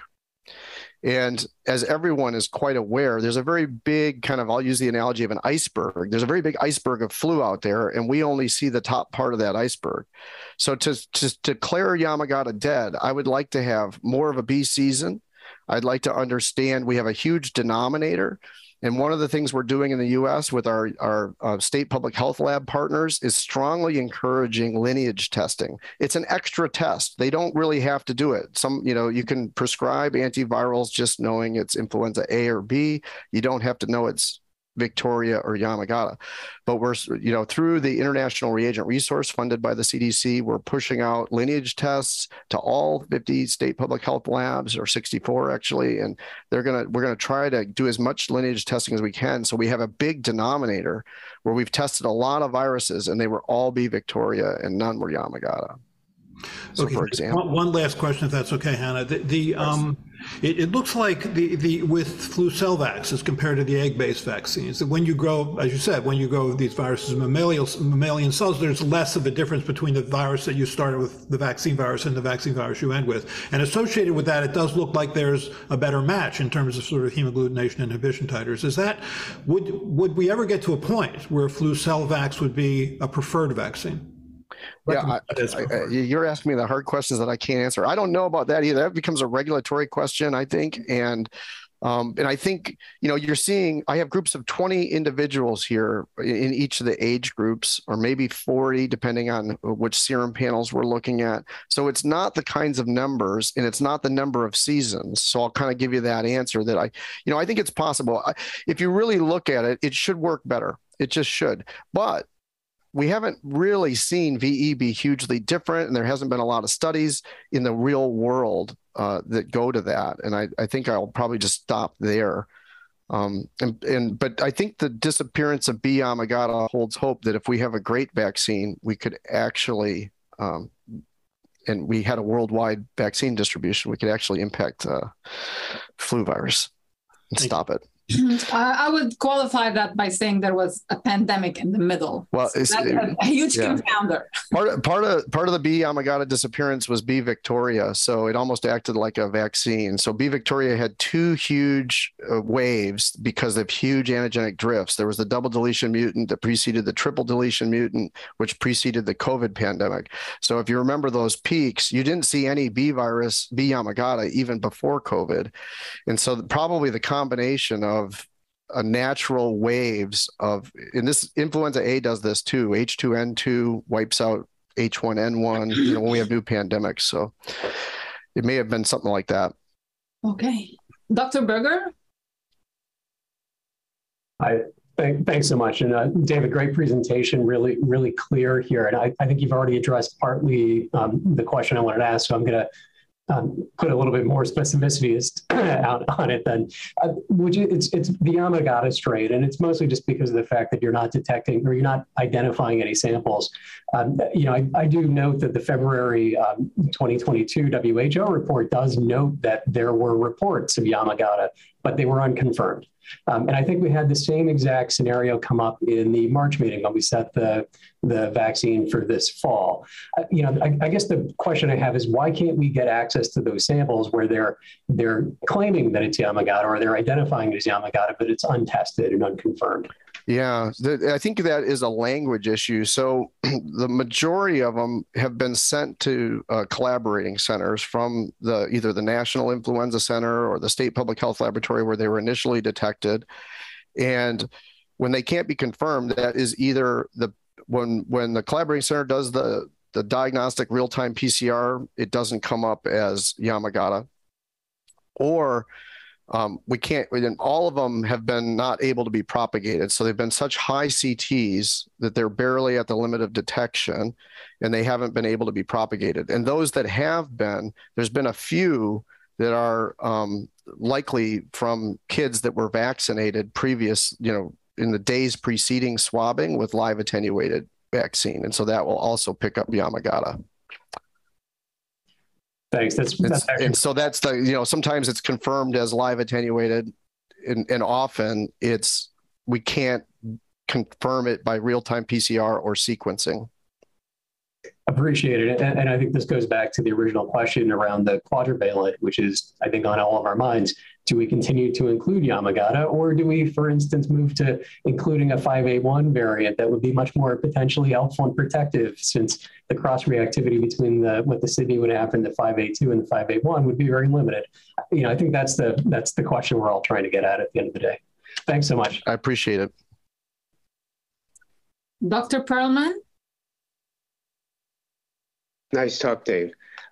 So I actually was going to ask the same question that Adam asked at the end. So I have a corollary of that question. So when you think about these vaccine formulations, is there a way to do any calculation of the probability of being right or being wrong? Can you figure out? So for the 5A1, 5A2, we have both circulating. 5A2 is more dominant. Does the CDC ever do a kind of calculation to say that this has a 93% chance of being right or 50%? Because that would help inform this question of what to include in a quadrivalent. Yeah. So, well, historically, I think the team, it preceded my time, so maybe I can say this, but historically, they haven't been really, when we used to only have a trivalent, sometimes it would seem like B. Victoria should be in the vaccine, but it would be a B Yamagata year. So historically, it hadn't been great.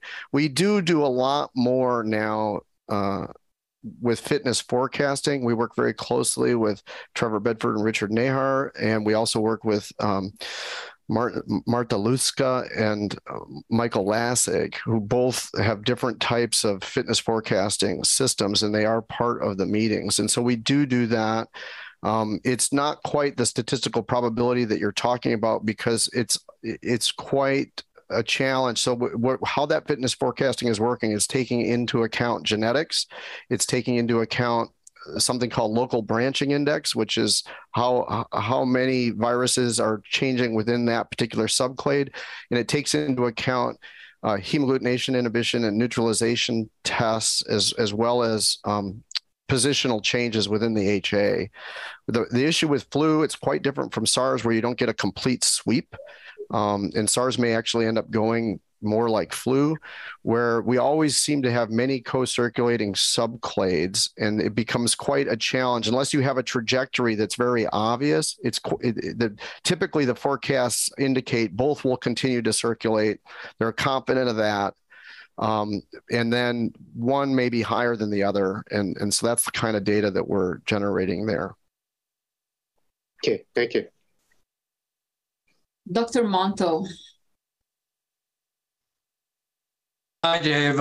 Great presentation. I'm not going to be asking about the bees, which really are unanswerable, although I think it's going to be necessary to bite the bullet fairly soon, especially given the fact that when we did vaccine effectiveness studies, there seemed to be reasonable cross-protection, even though there shouldn't have been, but we really couldn't distinguish, even in children, that giving the wrong trivalent selected vaccine made a whole lot of difference.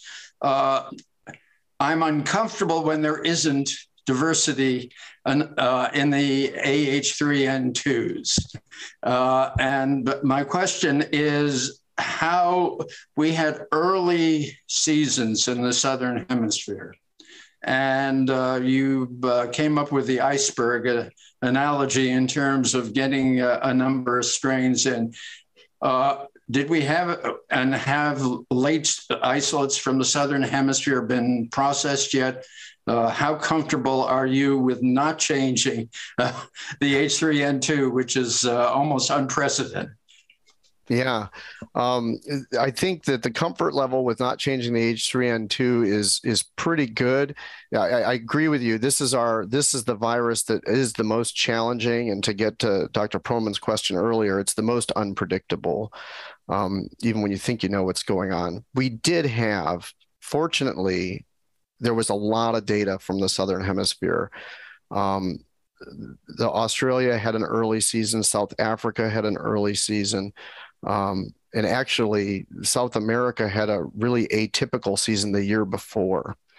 And so the 3A2s, the good news is there is some genetic diversity there, and you can see some of those amino acids are probably, having an impact, but it's really minor, both in the ferret antisera and in the post-vaccination human sera. So one of the things that we're seeing with this particular antigen is really quite good geometric mean titers. So it's a pretty good antigen too. And so that also helps that you can kind of cover drift better if you have a higher titer, right?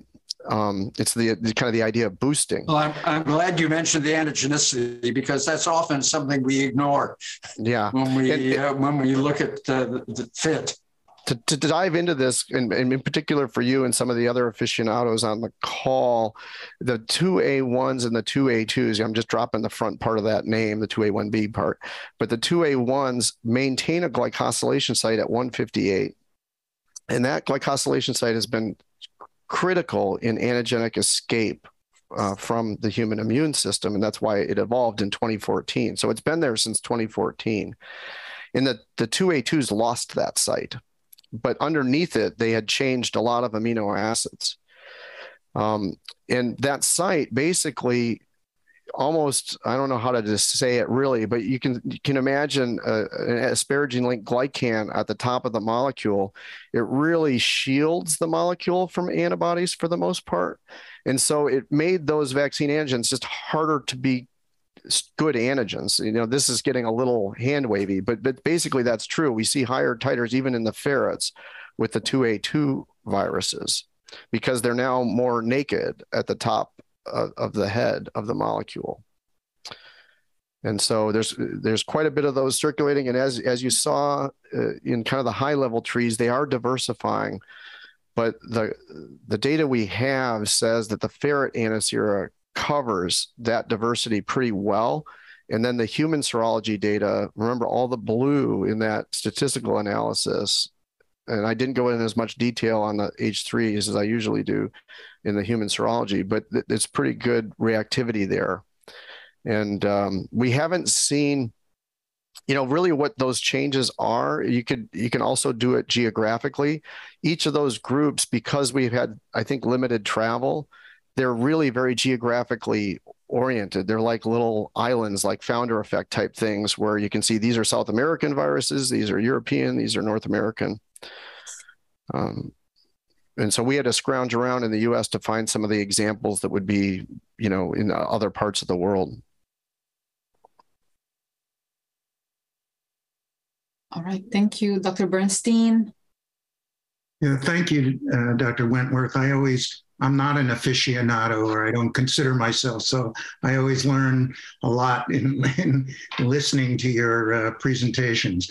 So I had a couple what are probably basic questions for the aficionados, but you mentioned way back at the beginning when there were 95% A's and 3.7% B's.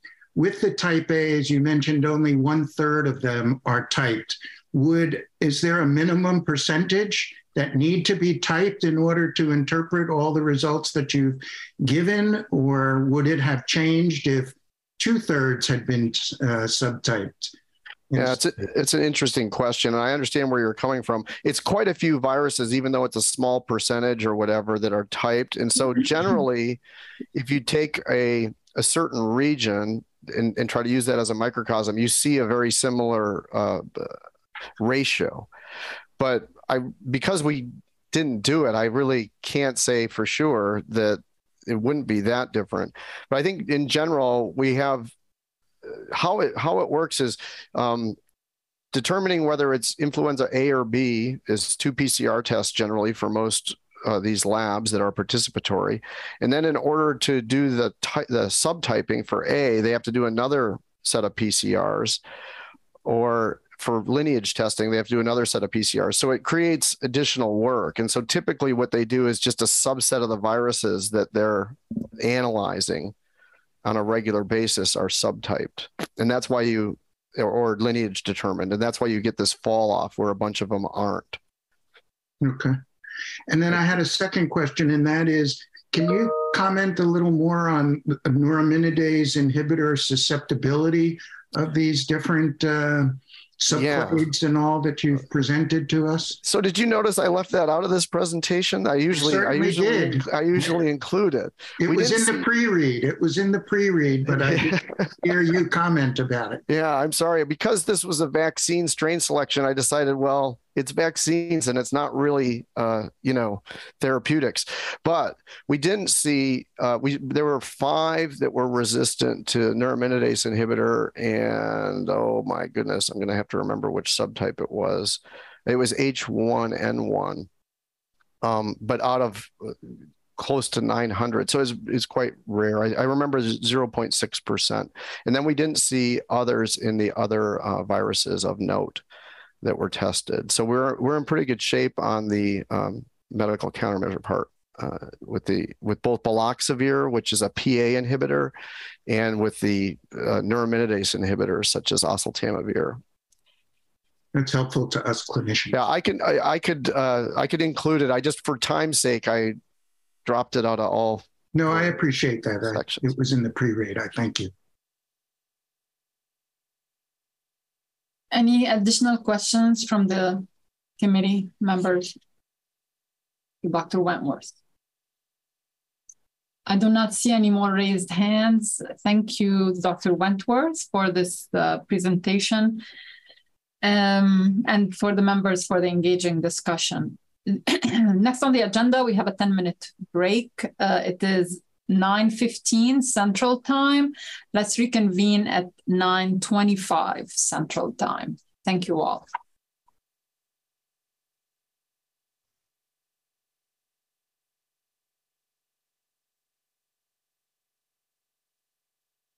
Recording stopped.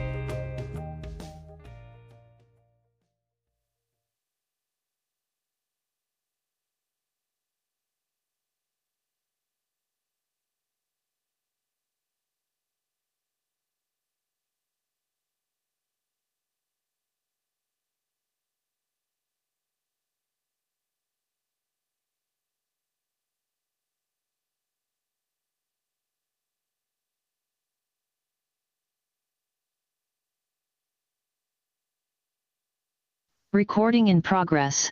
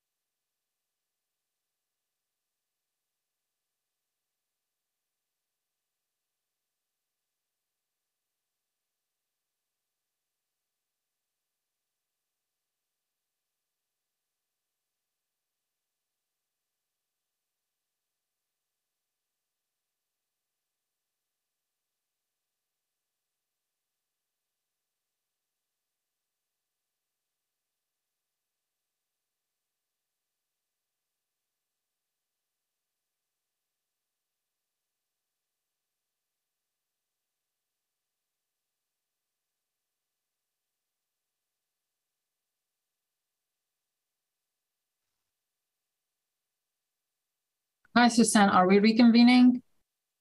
Can you hear me? Hi, Hannah. Yes, we could begin, and you may want to make the remarks on the OPH, because Sure. we're technically an OPH session. All right. Welcome back to the members, the audience, and the participants on this 177th meeting of VRBPAC. Currently, we have on the agenda the open public hearing session. There were no individuals who signed up for the OPH session, and hence that we will not have any items to go over in this session. That takes us to the committee discussion, recommendations, and voting. We will be discussing first what we heard, and then voting on the questions, and each one of us will briefly explain why they voted. I will start off the discussion by indicating that Dr. Wentworth's presentation was very clear, informative as usual. The Yamagata situation is very intriguing. It began before the pandemic, and then we had 3 years of unusual lack of circulation of influenza, lack of human travel, and closing of schools, all sorts of incubators that allow the flu epidemiology to be what it is usually. So it'd be interesting to follow that story going forward now that a lot of the non-pharmacologic methods of controlling the COVID pandemics are going away. The H1N1, the diversification, certainly by anti-ferret sera, is concerning and would potentially justify the change in the strain proposed. Of course, as more data are emerging from southern and northern hemisphere, it'd be important to see how this translates clinically in terms of VE and severe disease outcomes. Dr. Portnoy?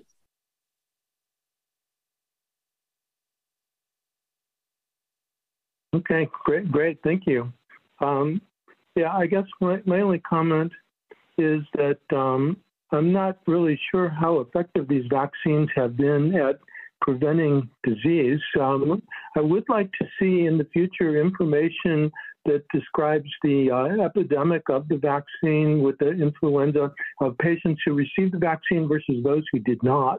Did the people who were vaccinated? Did they get different strains, or were they more or less likely to have infection? We've never really seen a comparison between those who were vaccinated and those who were not. And if we don't have individual patient information, at least information about vaccine prevalence in different countries, how many people were vaccinated and what effect that had on the influenza epidemic that occurred that year. I just haven't seen that information, and I guess I would love to see that in the future, because it would help to determine how effective our selection of these strains actually has been on modifying influenza disease. So, Dr. Portnoy, during our spring meetings, we do hear those data pertaining to vaccine effectiveness using a test negative design. Most of the presentations are from the CDC, and some are from the Department of Defense, who has a bigger global footprint in that domain. So in essence, this is a shortened meeting, but those data, we heard them this past spring, and we will hear them in the coming spring meeting. Okay, yeah, I don't remember the details, but I look forward to that. Thank you. You're welcome. Any other comments before we proceed to the voting? Please use the raise your hand function. I'm going to try and see.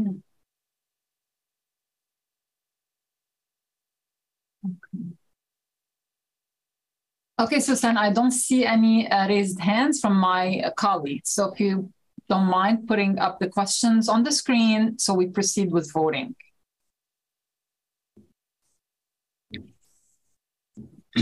I will read the voting questions. We will begin with question 1. Susan, we're going to vote 1, then I read 2, we vote 2, or do you want me to read both? Which is more streamlined? Actually, Hannah, if you don't mind, I read the instructions first, and before we move on to the voting. These were the voting questions for the discussion. So for now, I'll just read the instructions and then we move on.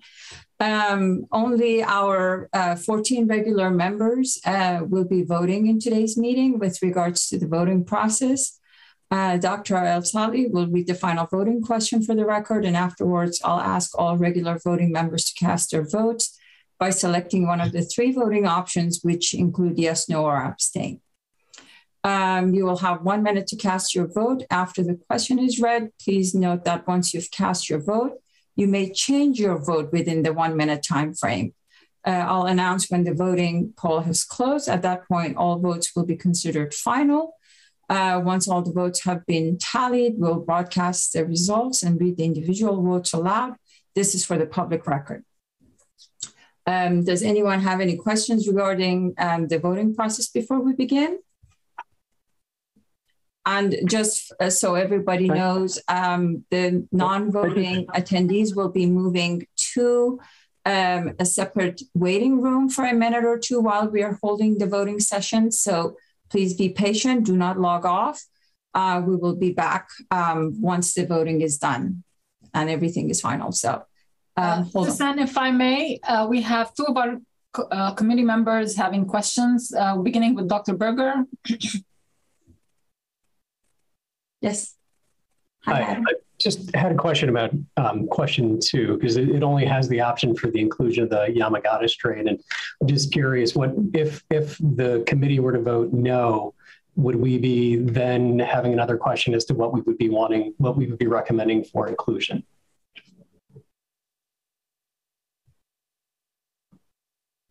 That is a question Dr. Ware might want to address. Yes. Typically what we do is that we give the committee the option if, for example, you do not agree with the question that is posed, the committee members can propose something different, and then we would formulate a question. Yes, that would be the way it would work. Thanks. Dr. Portnoy? Yeah, just a brief question about procedure. In order to vote, this is a different system. Do I understand that we use the reactions and either click on the the green arrow or the X arrow, or how will the voting actually take place? I'll defer this question to Derek. Derek, you want to walk us through it a little bit? Absolutely. So we'll be using a polling system that's completely built inside of our Zoom platform. Whenever we do launch the voting question, a poll will pop up on your screen where you will have the option to choose yes, no, or abstain. Once you submit your vote, that's all you have to do. The rest of us will take it from here for displaying results. Thank you. Great. So now, if Derek, you could put the voting question number 1, so Dr. El-Sali could read the voting question number 1 for the record.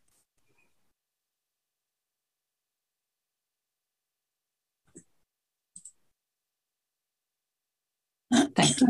Voting question 1 for the composition of egg-based trivalent Southern Hemisphere 2023 formulation of influenza vaccine.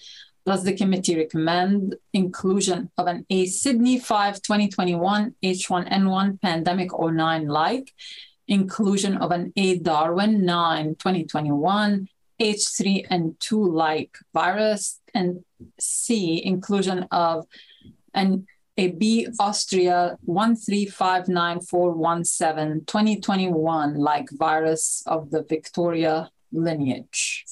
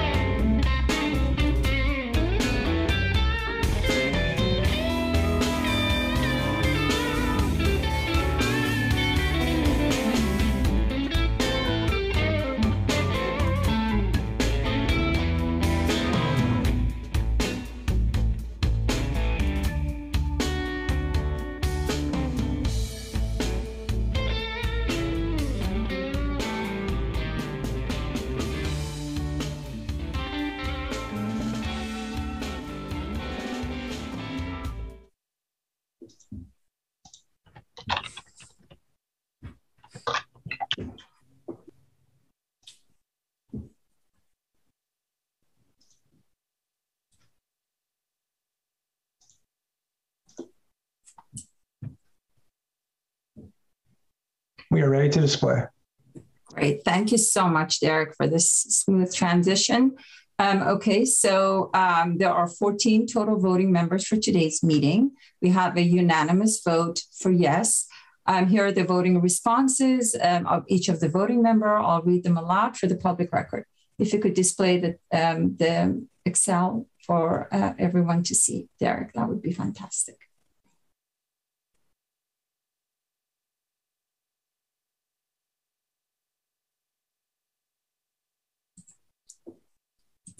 Okay, let's see if I can close this one.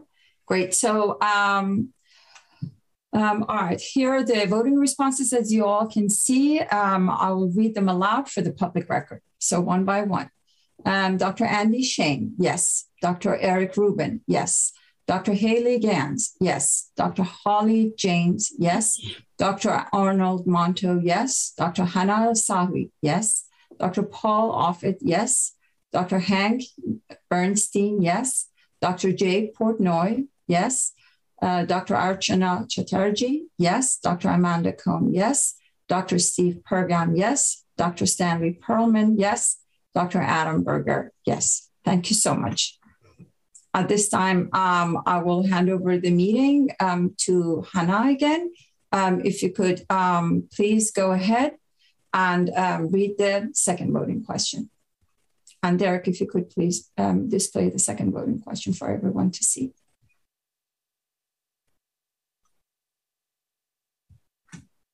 Voting question 2 for the quadrivalent 2023 Southern Hemisphere formulations of influenza vaccine. Does the committee recommend the inclusion of a B. Fuquet 3073 2013-like virus B. Yamagata lineage as the second influenza B strain in the vaccine? Great.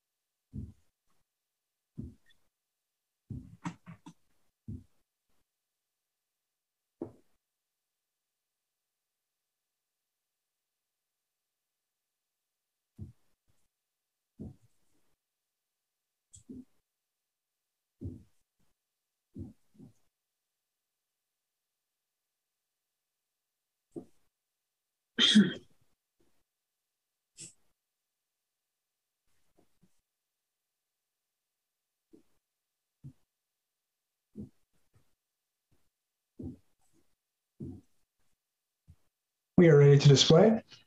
Great, thank you, Derek. There are a total of 14 voting members for today's meeting. Voting second question, I'm going to be reading the votes. We have a total of 10 who have voted yes, 2 members who voted no, and 2 who have abstained. If you could display the total results, that would be fantastic, Derek.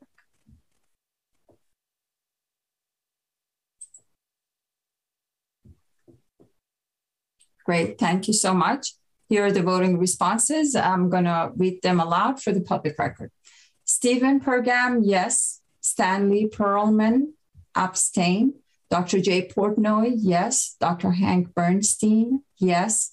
Dr. Haley Gans, yes. Dr. Archana Chatterjee, yes. Dr. Arnold Monto, abstain. Dr. Amanda Cohn, yes. Dr. Holly James, yes. Dr. Eric Rubin, yes. Dr. Hannah El-Salih, yes. Dr. Paul Offit, no. Dr. Adam Berger, no. Dr. Andy Shane, yes. Okay, that concludes the voting portion for today's meeting. I'll now hand over back the meeting to Dr. El-Salih for asking the committee for their vote explanation. Thank you so much. Sure. Thank you all. So I'm going to try and display the screen in a way that allows me to see the members.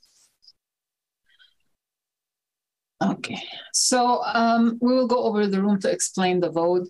I will begin with my vote. As I indicated, the epidemiology of Yamagata is intriguing. I hesitated between yes and no on that one, but I finally decided on a yes because the last 3 years were unusual in terms of human behavior, travel, schools, social mingling, etc. The disappearance of Yamagata occurred in this setting, or at least this particular setting confounded what we are observing quite a bit. The next year would be critical to determine whether the Yamagata is of any usefulness as the fourth strain. We debate every year the H3N2 situation, and next year may be a critical one in determining what we do with the B and potentially preparing for another fourth strain that is of more clinical value. Dr. Bernstein.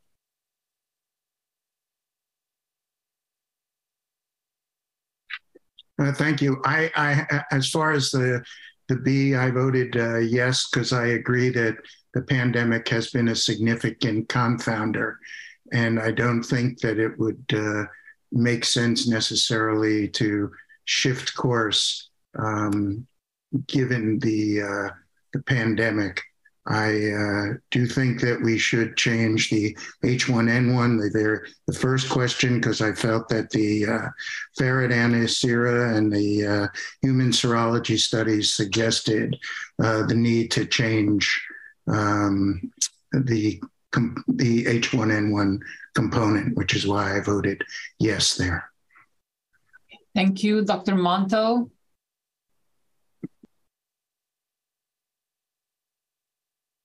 Still on mute.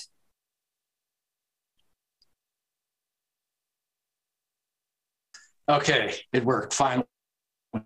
I am cognizant of the Hollywood quote from the 1940s. If you want to send a message, call Western Union. But I think we need to begin to think about what will happen if we want to go to remove the B Yamagata. We've had this discussion now for a year or so. We've had some reasonably large B outbreaks from certain countries, from China, from I believe also from France, some other countries where B has really transmitted.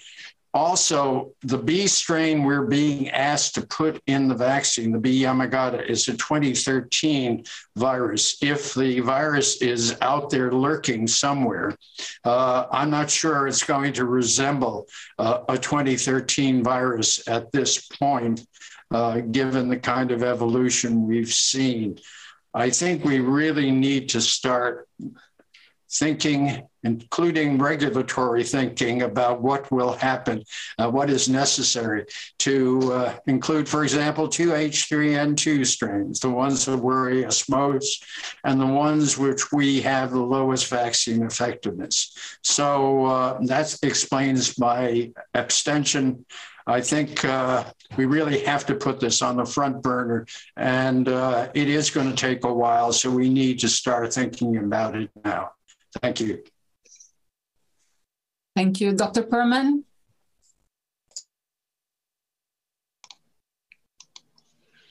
Yes, I agree with most of what's been said. I abstained on the second vote for the same reasons that others have talked about, whether the Yamagata strain should be included and whether we should if we're going to do a quadrivalent, have it be an H3N2 or an H1N1 quadrivalent. And so I would just like to have continued probing of this.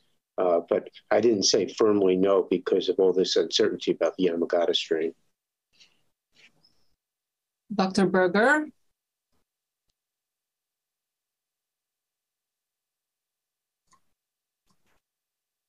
Sorry, I was trying to get off mute and get my video working. So I definitely agree that the COVID pandemic has been a confounder here for us. However, in my view, that the vaccine is really going to only be as good as we can induce immunity to the circulating strains. I really would have preferred to see a 5A1 in addition to the 5A2 that we approved in the first question, to try and offer the best protection we can to individuals this year. I think it is a question we need to make sure that we address in the future. It's going to come at some point. I think giving us the opportunity to address more strains that are circulating or that present greater issues, as Dr. Monto just noted with the H3N2. I think that really frees us up to be able to try and get a much more effective vaccine going. So that's why I voted no for this round. Was if we have no detected Yamagata strain going around, we've not been able to have a confirmation for 2.5 years at this point. The protection that offers is going to be minimal, in my opinion. So that's the reason why I voted no. Thanks. Dr. Cohn? Thanks. I also agree with everyone else's comments. I voted yes, frankly. Could have abstained, could have voted no for all the reasons that have been said, but I do feel like this was a decision that has been made by WHO and that this is for the Southern Hemisphere. And I think it would be challenging at this time to differentiate from those recommendations that were made by WHO. And I feel like we need to push for a better understanding and sort of determine what would replace if we decided to replace Yamagata in the spring for next fall. Dr. Offit? Yeah, thanks, Hannah. I agree with everything that's been said. I think we're not going to get much bang for our buck by including B Yamagata in the quadrivalent vaccine, and I do think we would get larger bang for our buck if we sort of covered our bets on H3N2. But that said, I think that is a separate discussion. I think we need to have a much longer discussion about what that means for the companies, what that means for in terms of the way that these vaccines are licensed, because it's really a dramatic change, and I do think we would be better off with that than we are with this, and so I guess I think we should in the future really make create some time for us to have that kind of serious discussion about moving to this different strategy. Thank you. Dr. Weir. Well, let's save Dr. Weir. Yes, I would rather go at the end, Hannah. Thank you. Okay, good. I was just going in order here. Dr. Rubin. Paul just said everything that I would say. I think this vote is, everyone agrees, and everyone agrees, and they voted yes, abstain, or no with the same the same feeling. I think we really do have to think about what a vaccine with two H3N2s would look like. But now is probably not the right time for it. But very soon we should be having that discussion. Let's see the members. Dr. Pergam.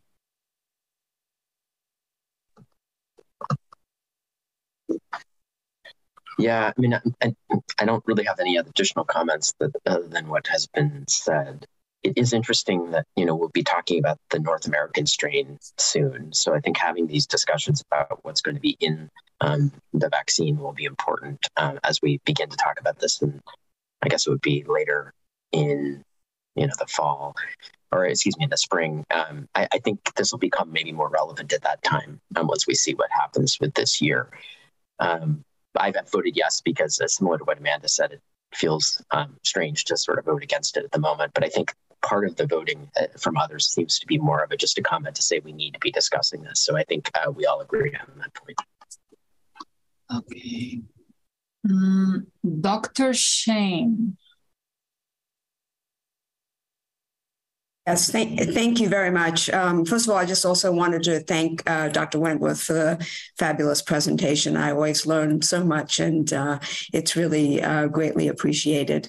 I voted yes to both. I agree also with everything that has been said. I am a little bit concerned that we may see more Yamagata. And I was also a little bit concerned that there was a large proportion of bees that were not actually strain specified. And so that was my other reason for voting yes. But obviously, I agree that we need to have some further discussions about composition in the future. Thank you very much. Thanks, Dr. James. Thank you. Generally agree with what has been said. I think I voted yes, given the data that are available and the uncertainties that remain in the context of the pandemic, and fully agree with all the comments about the need for additional time for deliberation, perhaps separate deliberation around mixing up the composition of flu vaccine strains and how we should view that as a new framework. Thank you.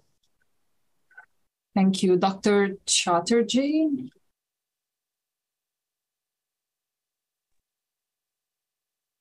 Yes, my reasoning for my yes votes was very similarly based on the data that were presented and the same concerns that have been raised by a number of the members already. The one additional thing I will say is that I think Steve Pergam referred to the meeting we will have in the late winter, early springtime, to decide on the Northern Hemisphere strains to be included.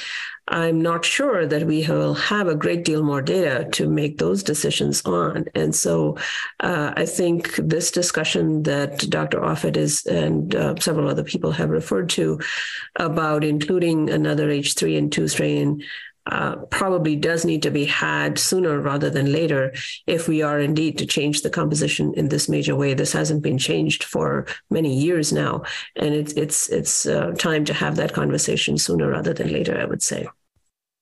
Thank you. And Dr. Portnoy?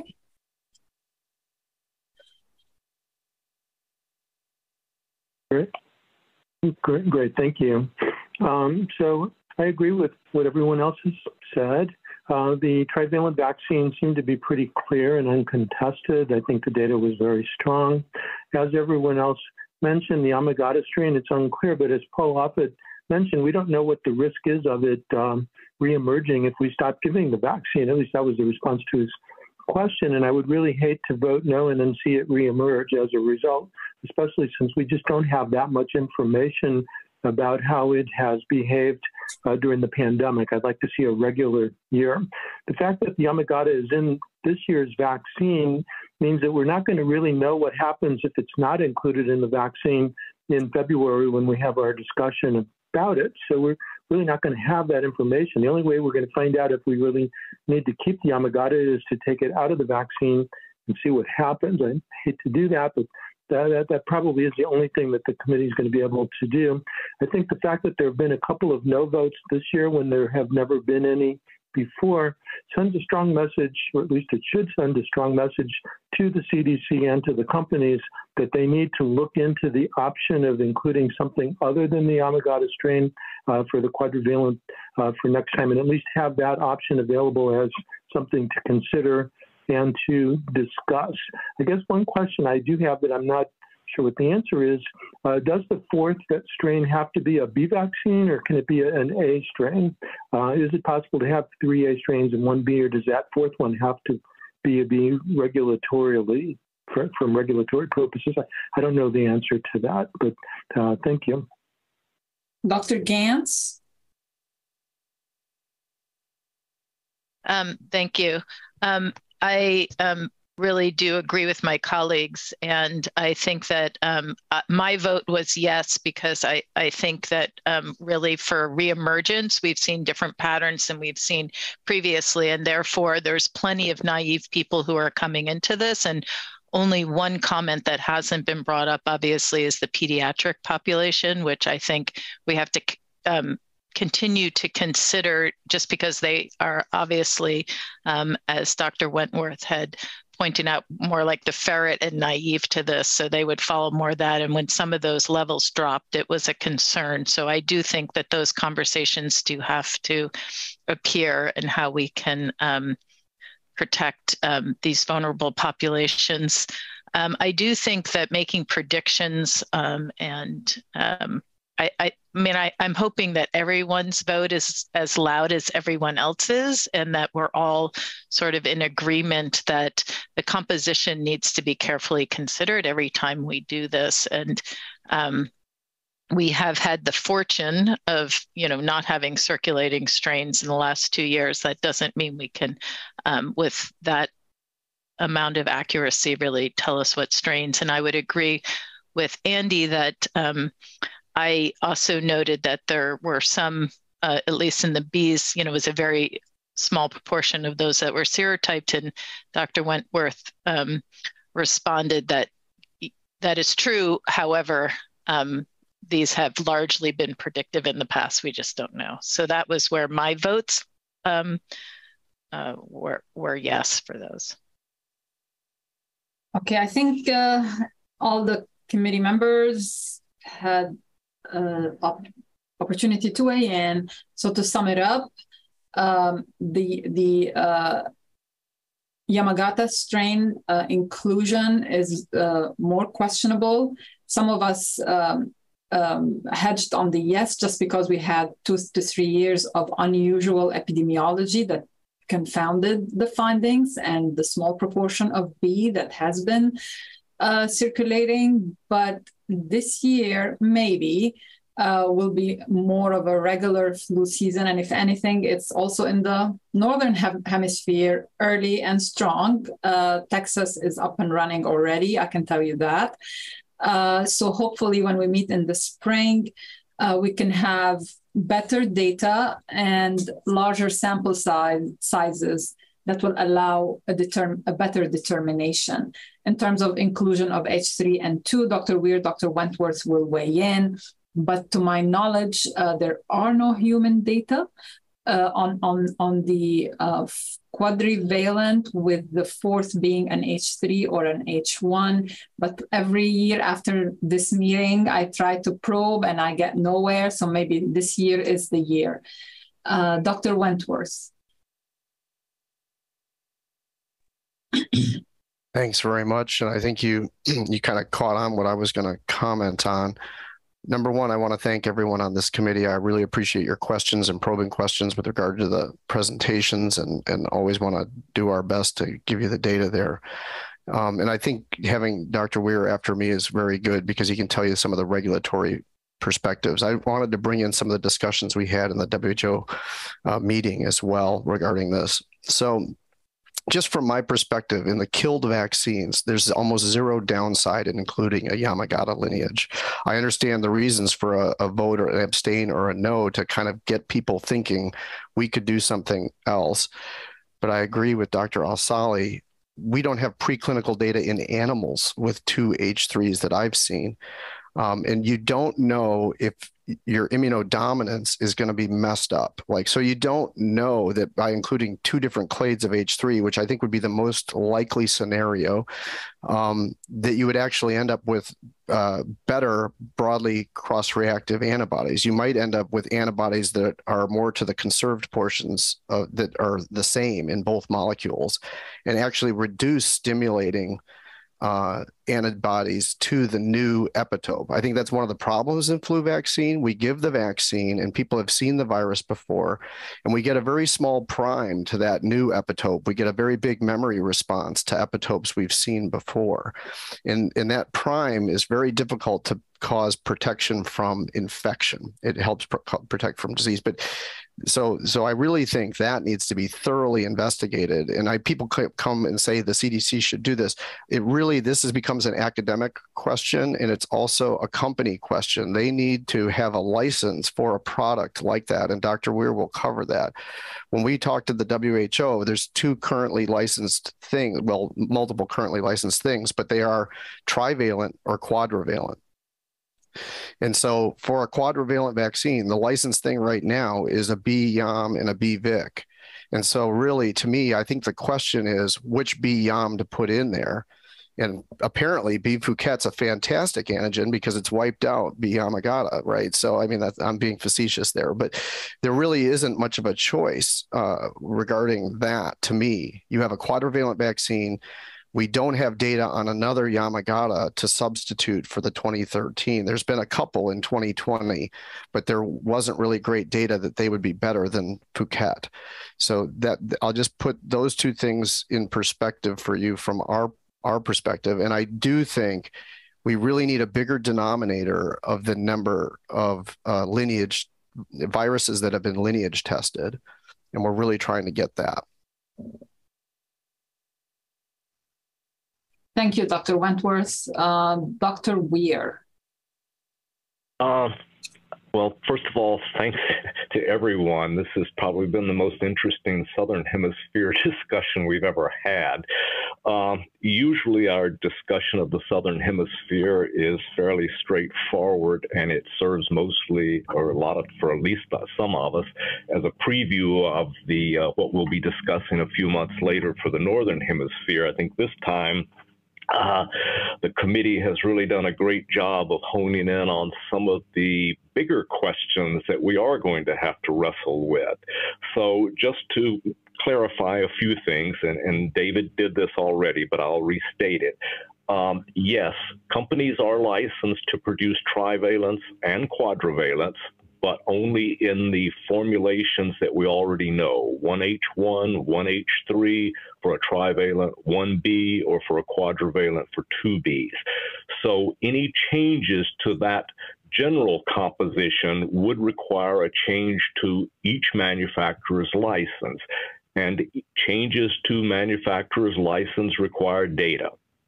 So I couldn't agree more with, I think it was Dr. Portnoy that said something about he hoped companies were listening. I do too. Those companies could be thinking now about what sort of trials they would need to do to show that, as David Wentworth pointed out, that there's no interference, that the inclusion of 2H1s or 2H3s doesn't adversely affect the other one. Those are the type of data that probably will be needed before we could make a general composition change of the type of strains that are included. So yes, this is going to be interesting going forward. We don't know what's going to happen to B. Yamagata. Only time will tell, and maybe in the next 6 months we'll know more. But these are big, important questions of how one improves the influenza vaccine. And I think it's great that the committee has pointed this out. I think these are important questions, and we are going to need some more data to make these sort of fundamental questions. And it could be that this is the sort of thing that we, in next March, we end up discussing on top of our usual which strains should be included. So I'll pause there. If anybody has any last-minute questions for me, I'll try to answer or clarify my comments. Over. Thank you, Dr. Weir. I guess one important consideration now is it seems that the season is gonna be more active this year, and more complete typing or representative typing would be quite helpful in that domain, in addition to companies and research institutions beginning to probe the preclinical and clinical values of including a fourth strain that is either an H3N2 or a divergent H1N1. Dr. Monto? I just want to reiterate the fact that we all agree. Even though we have voted differently, I voted abstain because of all the issues that Dr. Wentworth and Dr. Weir brought out, but we need to address them. And we really haven't addressed them as yet. And a lot of it, I think, is due to our concentration on the COVID pandemic, so that the march to a better influenza vaccine really has been forgotten for a little while. We need to get back to that. And we need to begin to look at the immunodominance issues that Dr. Wentworth raised. We have to, as we talk about this, we have to consider also that we have a variation in the number and the kinds of flu vaccine we have. If we go to a H3N2 component in our regular vaccines, what happens to the high dose vaccine? So it's a complicated issue and will require a lot of study and discussion, and we need to bring us to start it now. Thank you. Dr. Portnoy?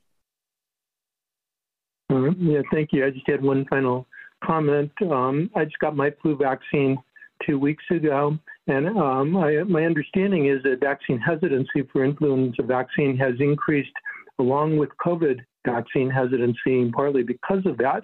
And I'm hoping that the American public, seeing how carefully this committee reviews the strains and the data regarding the vaccine, will encourage people to get their flu shots, because it really is important. If people don't get the flu vaccine, all the work of this committee is for naught. It's a safe vaccine.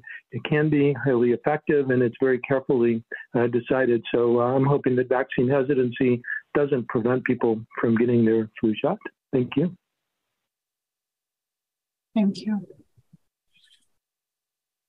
Okay, so I turn the meeting over to Dr. Paydar. Thank you, Hannah. I would like to ask Dr. Marks for his closing remarks. Dr. Marks. Thanks very much. Just want to say thank you to everyone for the conversation and the dialogue this morning. I do think it was probably the most exciting Southern Hemisphere meeting that we have had. So thank you for that. I think it does actually show that we are paying attention here. And I think we'll look forward to our Northern Hemisphere discussion in a few months, but just want to thank everyone for their thoughtful comments and really appreciate everyone's participation today. And thanks to members of the public who tuned in. And also, very importantly, thank you to Susan and others from the advisory committee group who helped put this together. Really appreciate that. Thanks very much. Thank you, Dr. Marks. Thank you all for closing comments. I wanted to thank the committee and the CBER staff for working so hard to make this meeting a successful meeting. I now call this meeting officially adjourned at 11:12 a.m. Eastern Time. Have a nice day, everybody. Bye-bye.